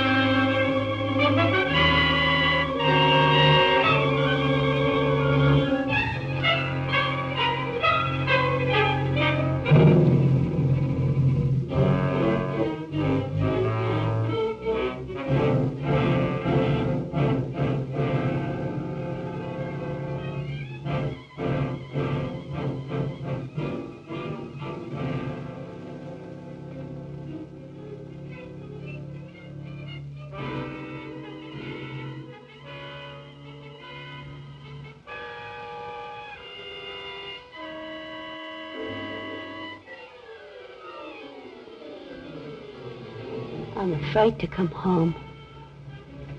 You'd kill me.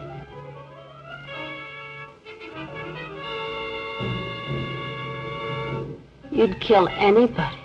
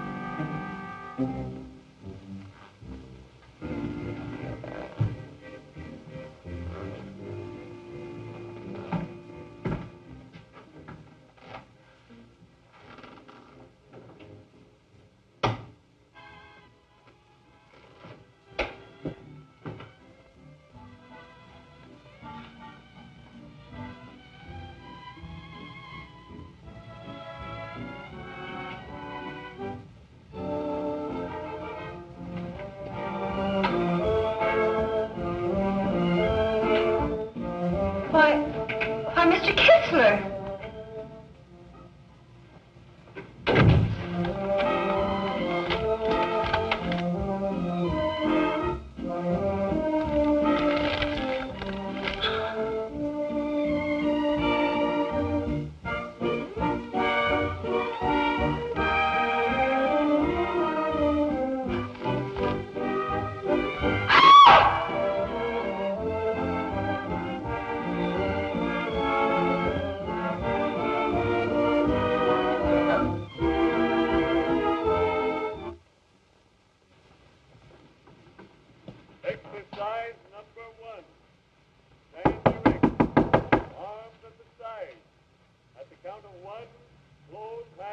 Cecile!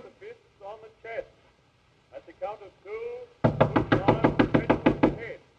At the count of 3, lower arms sideways. If it's exercise you want, there's plenty of it in the kitchen. At the count of 4, lower the arms to starting position. Cecile! Stand straight. Arms at side. Ready. Begin. 1, up, up, down. 1, up, up, down.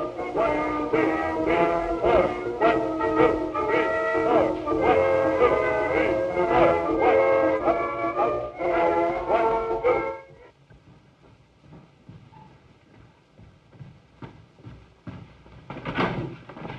Mr. Kessler. Yes? Something terrible has happened. I tried to wake the new maid. I think she's dead. Dead? How did it happen? I don't know, sir. I thought she was taking her exercises. Call the police. I'll see what I can do. Yes, sir.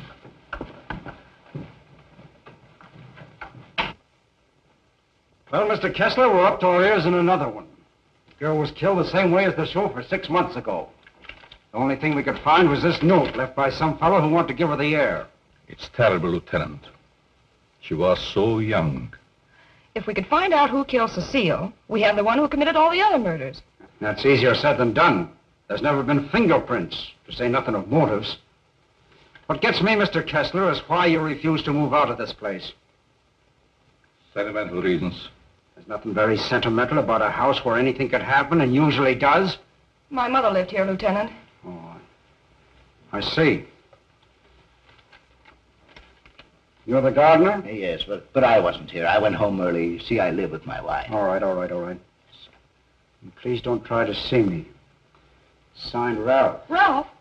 You know him? Oh, I'm certain I don't. Well, the name startled me. I'm practically engaged to a Ralph. Did you notice anything unusual last night, Evans? Well, Maybe I better not say. Let's have it, Evans. When I was putting the roaster in the garage, I saw Cecile talk to Mr. Dixon. That's Miss Virginia's wife. Go on. I didn't mean to listen, but they were talking loud. Then I heard him say that he never loved her. And she said she wasn't going to let him marry anyone else. That made him real mad. And said nothing was going to stand between him and his happiness. Not even her.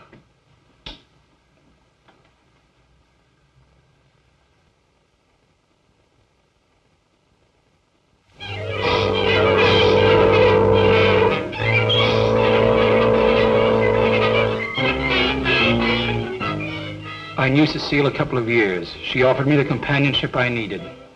Then I met you and fell in love for the first time.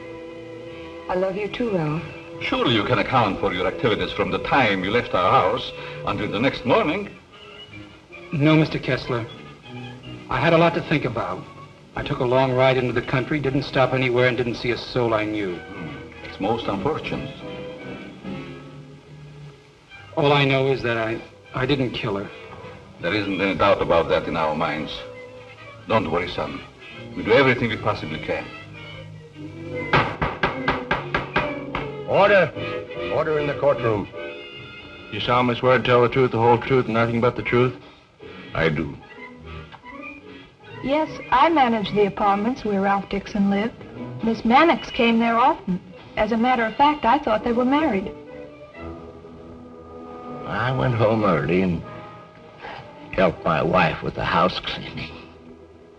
The coroner's testimony should convince you that the defendant had sufficient reason for wanting to be rid of the victim. It's the truth. Said he would let nothing stand in the way of his happiness. Not even her.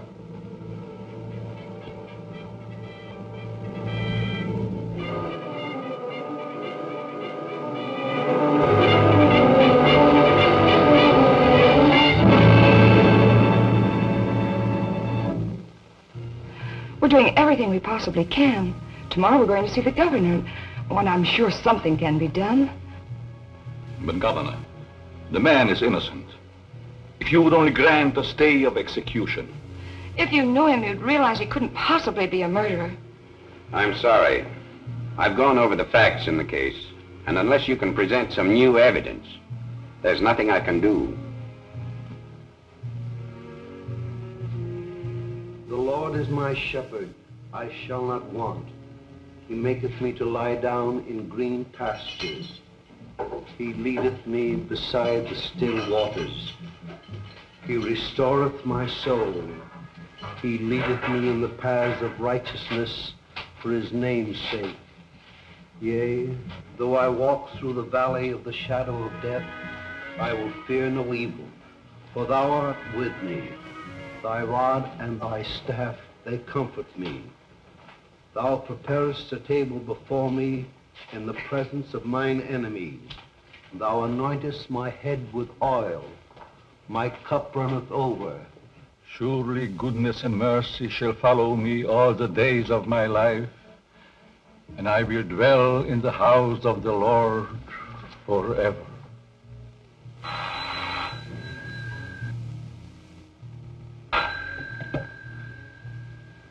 Yes?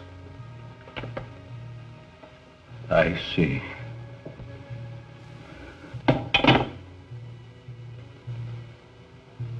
It's all over.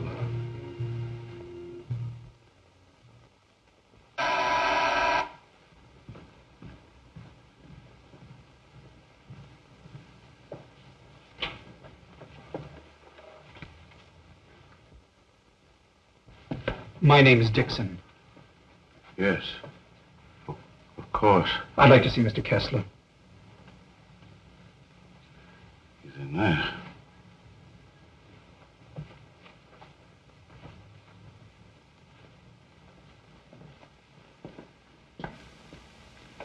I hope I'm not intruding. Oh, Ralph. Can't be. Apparently my brother never told you about me. Come in. I've been in South America. I flew here at once. However, I'm afraid it's too late to do any good. So you're Ralph's brother. Who knew about you, but I never expected such a striking resemblance. Sorry to have startled you. This is my daughter, Virginia. How do you do? Won't you join us? I've had my dinner, thanks, but I would like to talk to you.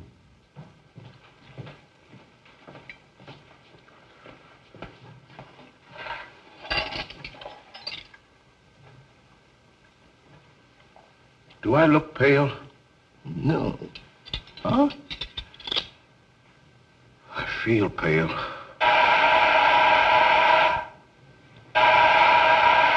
The buzzer, Evans. What's the matter, you deaf?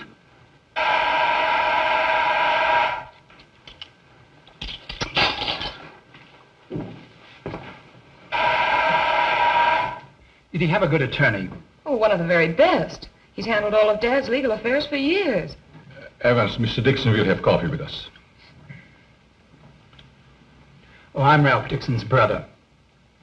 Well, you sure had me going for a minute. But you do look like poor Mr. Ralph. Coffee. Yes. I realize how incriminating circumstantial evidence can be, but it's never brought home to me like this before. We did everything we possibly could. You know, that Ralph and my daughter were quite serious about each other. Yes, he told me in his last letter. Sit down. How long do you plan to stay in this country? Haven't decided yet, Mr. Kessler, but I would like to find out who killed that girl. It's something I would like to know, too. Please consider this your home while you're here. If there's anything I can do, don't hesitate. Oh, thank you. I see that your room is put in order. Sure I'm not troubling you? No, not at all. Entertain Paul till I come back.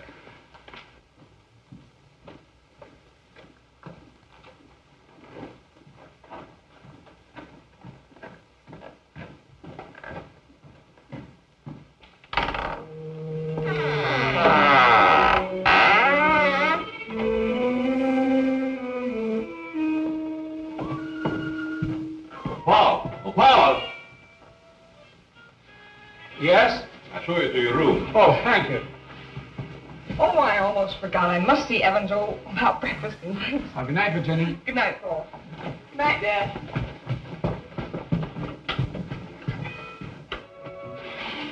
Come in. I hope you'll be comfortable. I sent for your luggage in the morning. It's awfully nice of you, Mr. Kessler. Really, I hope It's a pleasure to have you. Thank you, sir. Well, I guess I'll turn in. I haven't had much sleep the last couple of nights. Good night. Good night, sir.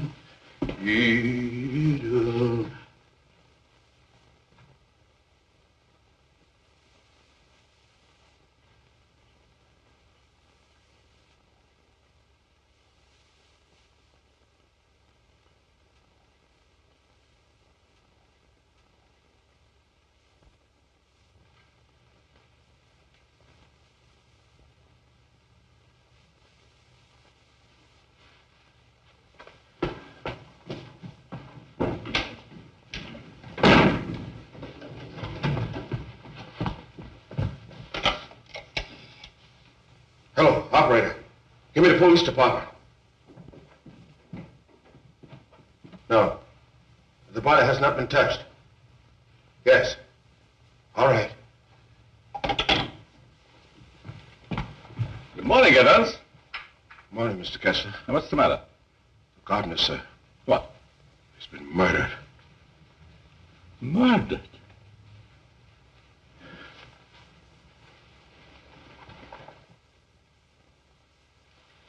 Strangled. Well, here we go again. How long do you work for you? Oh, about 3 years, I guess. Ever say anything to you about having any enemies? No, sir. Were you home last night? Yes, Lieutenant. To your knowledge, did anybody come in or go out of the house during the course of the evening? We have a house guest. Why isn't he here? I'll get him. Oh, don't trouble yourself, Mr. Kessler. Where is he?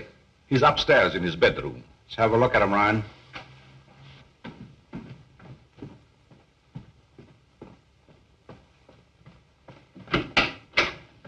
Good morning. You're wanted in the kitchen. In the kitchen? Yeah.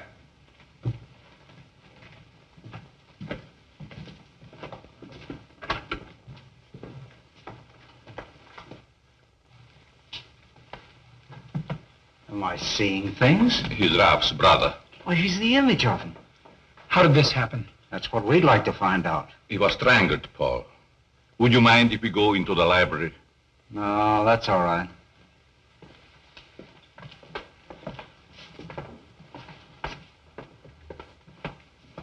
Better wait here for the coroner, Ryan. Not you, Evans. Hey, where were you on the night of January the 13th? Have you had your coffee yet? No. Well, I guess that's that. No clues, no fingerprints, no motive, nothing. But surely if a man was choked to death, there would be imprints on his throat. There weren't any on the Mannix girl. And they were killed the same way, is that right? That doesn't prove a thing, Dixon. All the others got it, and always the same way. The coroner's here. Okay. I'll be right back. What does he mean by the others? Just that. Others have been killed here. Why in the world do you stay in this place? We can't leave.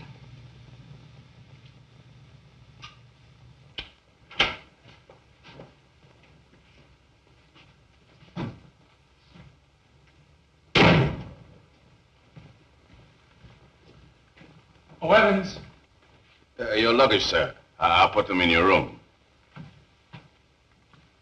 What about these other murders? I'll put your luggage in your room, sir.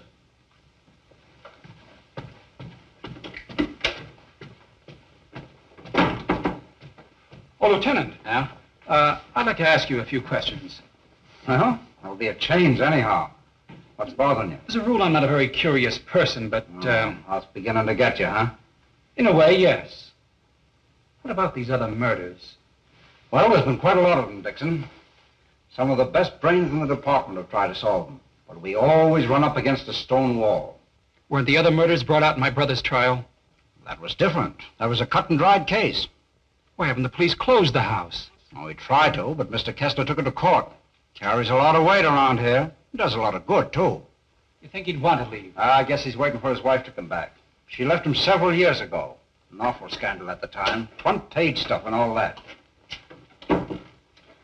Poor devil. He didn't have a chance. Well, I guess I'll be running along. Glad I met you, Dixon. Good day, Lieutenant. Well, this isn't a very pleasant way to entertain a guest. You know, Mr. Kessler, I have a feeling that somehow or other these mysterious murders are going to be cleared up, and quickly, too. Nothing would please me more. Your wife? Yes. She's beautiful. I rarely talk about her, but I think about her constantly. She has eyes like Virginia. Her hair, her skin, they were the loveliest I've ever seen. I hope you have the pleasure meeting her. She'll be back someday. Hello there. Paul was admiring your mother's picture. Father's a sentimentalist. He has every right to be. I'll get it.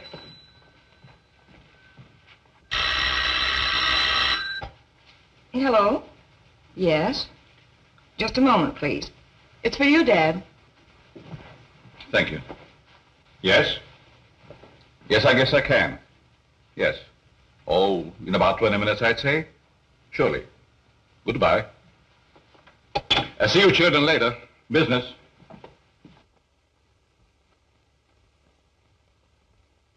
Sorry. That's the only information I can give you, Mr. Kirby. Have you notified his wife? Yes, Mr. Kessler. Poor thing, she took it quite hard. It's terrible. Oh.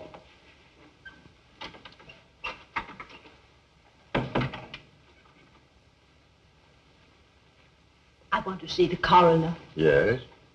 I'm Jules' wife. Where have they taken him? In there, Mrs. Mason.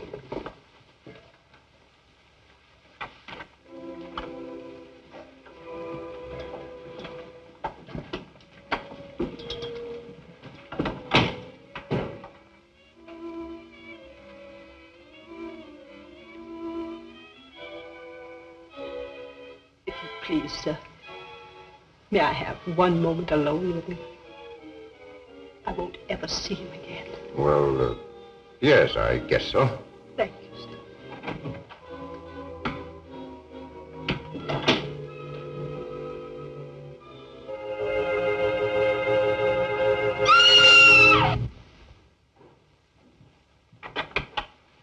Mrs. Mason. Mrs. Mason. You'd better take her out, Mr. Kirby. He's alive. What? He's alive. I saw him move. I'll get the hospital. You'll be all right, Mrs. Mason. Steady now. Get him out of here. He's not dead. The doctor will be here any minute.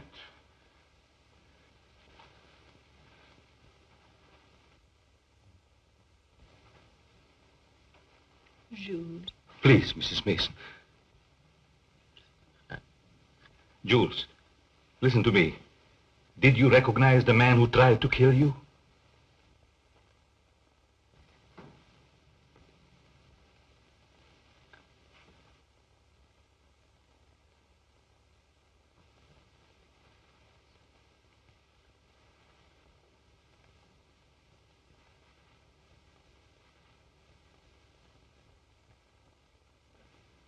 It was ghastly. I don't believe I was ever more startled in my life than when Mrs. Mason screamed. It must have been a terrific shock to see him come back to life. Yes, it was. Just a few moments longer, they would have known who the assailant was. I don't like to bring up the subject, Mr. Kessler, but these murders, did they ever happen in the daytime? No, I don't believe so. I see. You evidently have some reason for asking. Not particularly. I was just curious about that one point. Yes, sorry dinner is late tonight, sir. But the new cook is having quite a time getting started. That's all right. Evan's been with you long? Over some years.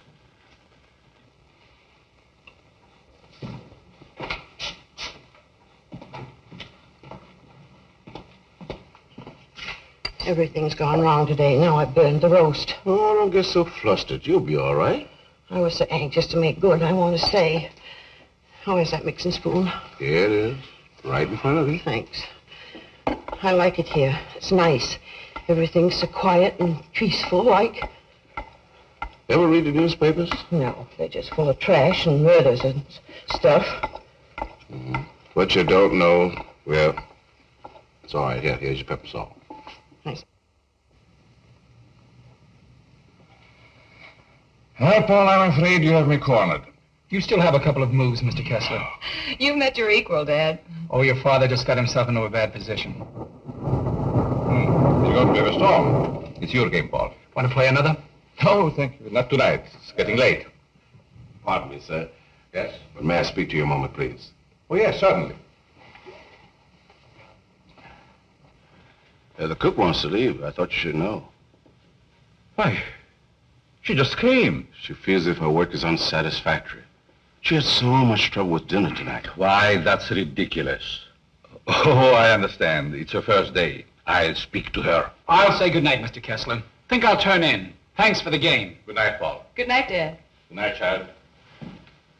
I'll walk up with you, Paul. Oh, glad to have your company. It's a long, lonesome climb up those stairs all alone. Where are you going, Marie? You can't leave us after cooking such an elegant dinner. Did you really like it, Mr. Kessler? Why, I never tasted anything to equal that roast beef. Besides, you can't go now. It's going to rain in a minute. Are you sure you want me to stay? Certainly, Marie. Well, I like it here, but I thought... Oh, then it is settled. Oh, wait till you taste my apple pie, Mr. Kessler. Apple pie? Mm-hmm. My, that will be a treat. Oh, let me take this. You might as well unpack your things, Yes, Marie. sure. Thank you, sir. Not at all, Marie. Good night. Good night, Mr. Kessler. Oh, he's a wonderful man.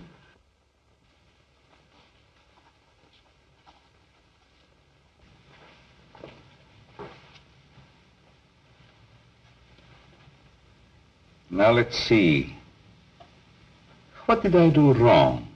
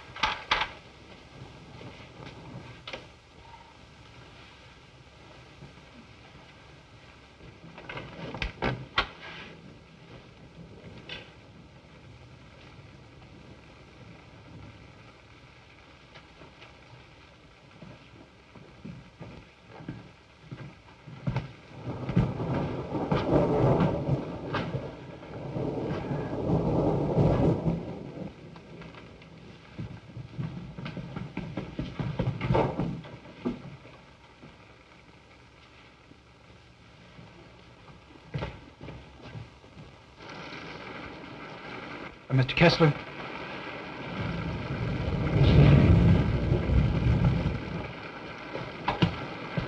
Mr. Kessler, are you ill? What? Something wrong? Hello, Paul.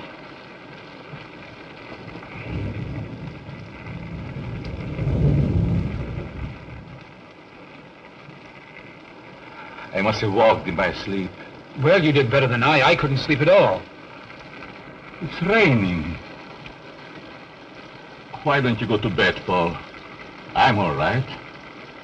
Is there anything I can do?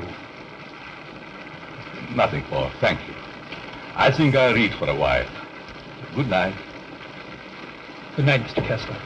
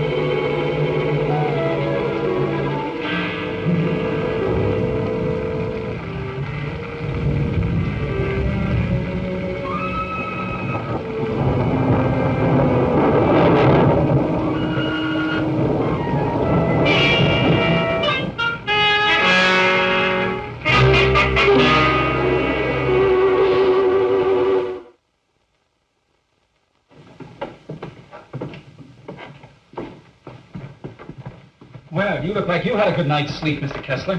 I was so tired when I got to bed, I don't even remember climbing in. Dad!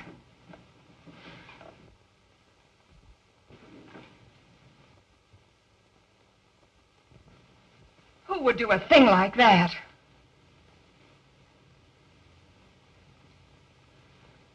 I wonder if anyone was hurt.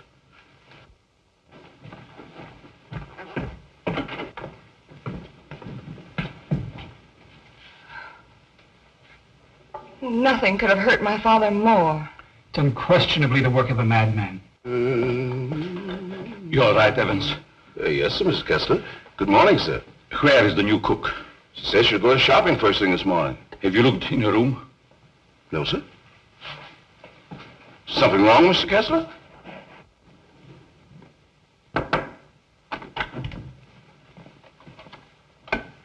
There's a valise. She didn't leave. I'm not worried about that.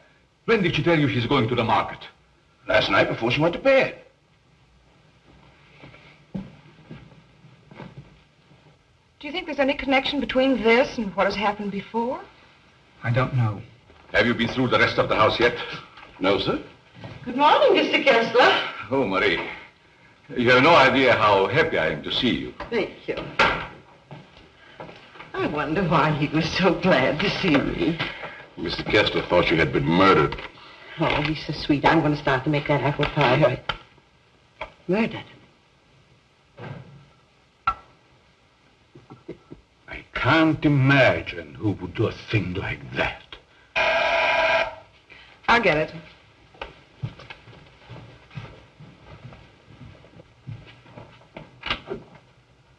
Good morning, Miss Kessler. Won't you come in? Thank you.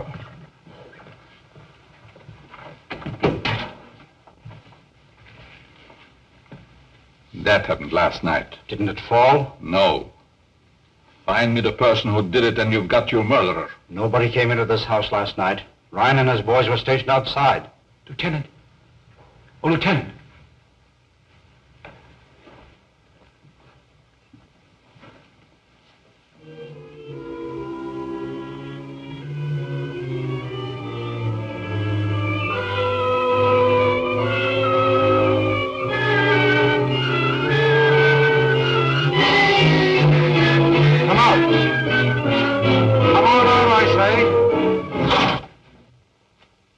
It's rhyme.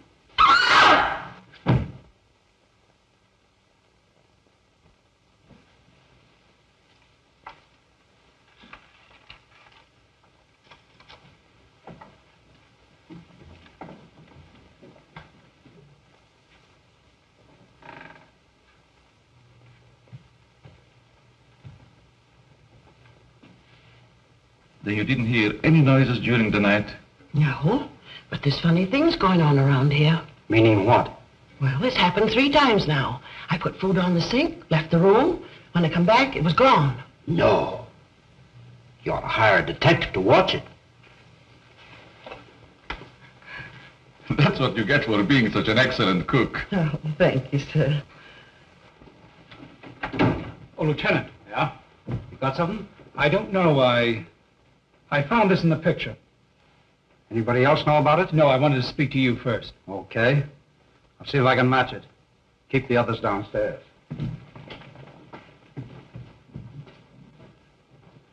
Why not? I agree. Is this yours, Mr. Kessler? Yes. Why? I thought I'd seen it on you. Found it in Evans's room. Well, there's nothing strange about that. There wouldn't be, Mr. Kessler, but it so happens that a thread from this robe was found embedded in the picture. Surely you're not trying to accuse Evans. Oh, it's incredible. You're just trying to make a case. Well, somebody's been doing these killings. Ryan didn't die of heart failure. Don't forget that. When did you give Evans that robe, Mr. Kessler? I don't remember giving it to him at all. But naturally, when my things need mending, he just picks them up. I don't care how he got it. He had it and he used it on that picture. I'm going to talk to him. Just a minute, Lieutenant. Yeah? If Evans is the man we want, it strikes me you've got to have more evidence. Now, everybody wants to be a detective. Now, wait a minute. Perhaps Paul has some suggestion. All right, go ahead. What is it? Without doubt, the murderer is insane. The picture tells us that. I believe we should call in a psychiatrist. A psychiatrist? You still got the robe. But before Evans is accused, I'm definitely in favor of giving him a sanity test. What do you say, Lieutenant? Okay. Maybe I better take one myself. All we want to know is if the fellow's crazy. That's very easy to determine. Shall we make the examination here? If you don't mind, Doctor. Please tell Evans I want to see him and then go up to your room. Go to my room. Is it possible, Doctor, for a man to be normal, say, for 2 or 3 months at a time, then go completely insane for an hour or 2? Yes, quite common. This should be most interesting. Now what? A fuse must have blown. I light the candles.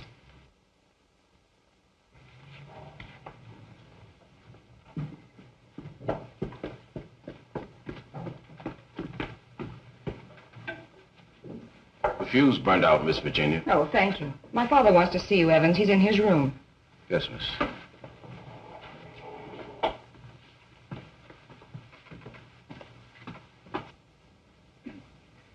That'll have to do, gentlemen, until the lights are fixed.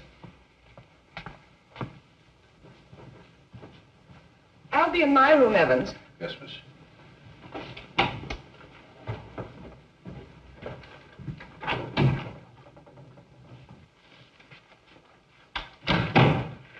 I'm sorry, Mr. Kessler, but we ran out of fuses. I sent Marie over to the store to get some more, sir. That's all right, Evans. Sit down. Pardon me, sir. Oh, go ahead, Evans. Sit down. We want to talk to you. All right, sit down.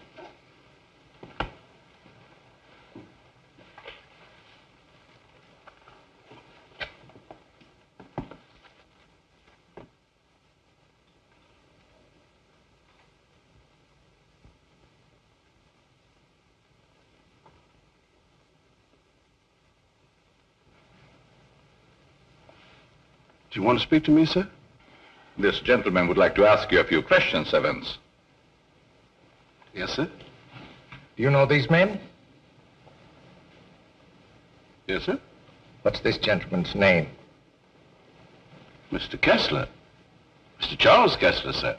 Would you say that Mr. Kessler is out of his mind?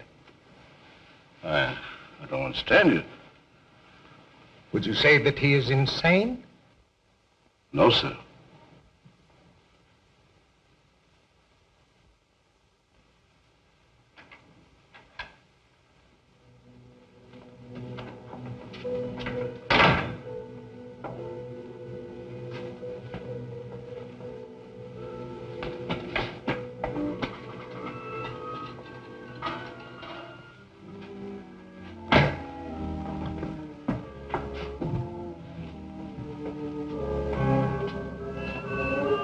young lady. What are you doing here? You can't take it. You can't take it. It's mine, I tell you. Okay, sister, it's yours. Leave me alone. I'm going home. Home to my husband.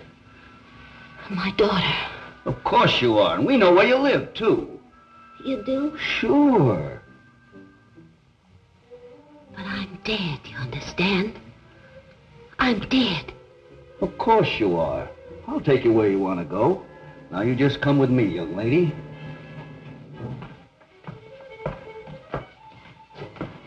Tell me, Evans, do you think this man is crazy? Now, don't ask him that, Doc. I'm beginning to have doubts myself. Please, Lieutenant. Oh, all right, all right. Am I crazy? I don't think so. You don't think so?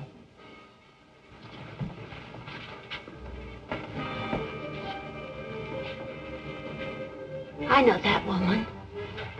She's wicked. She can't go home. Yes. Yes, I know. She's bad. Now you come with me. There we are.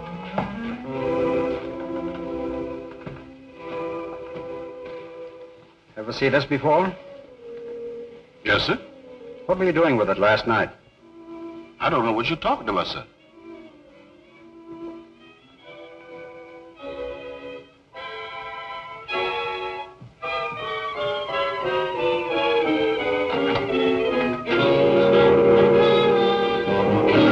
What we found. Miss Kessler.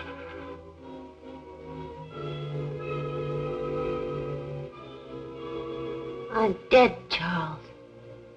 Do you hear me? I'm dead.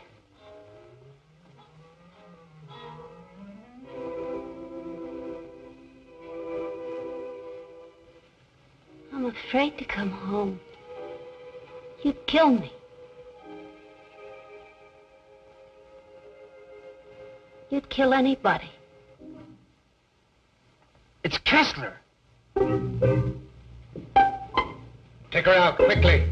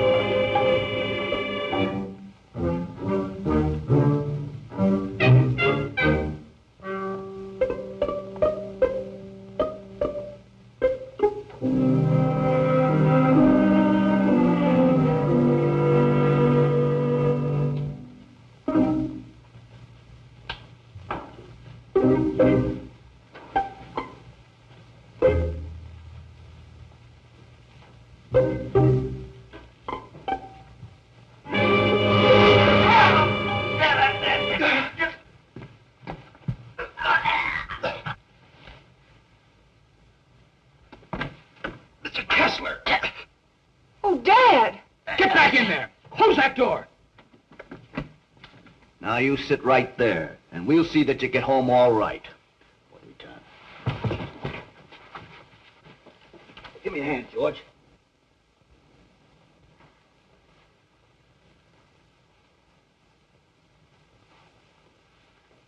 She's dead.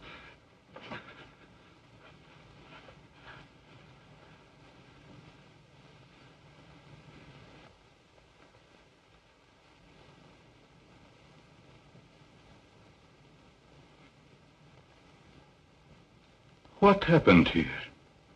We've got the murderer. Evans. No, Mr. Kessler. You.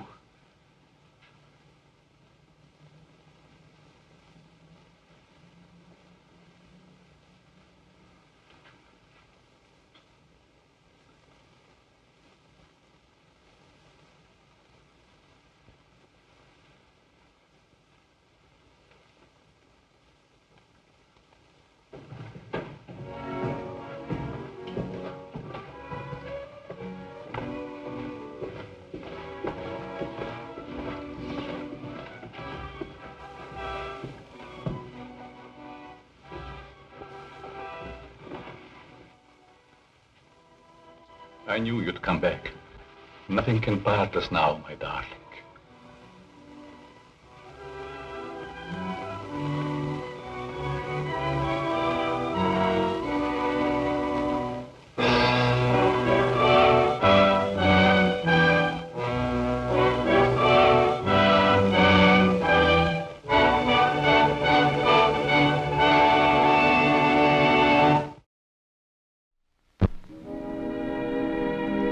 And now, folks, it's time to say goodnight. We sincerely appreciate your patronage and hope we've succeeded in bringing you an enjoyable evening of entertainment. Please drive home carefully and come back again soon. Good night.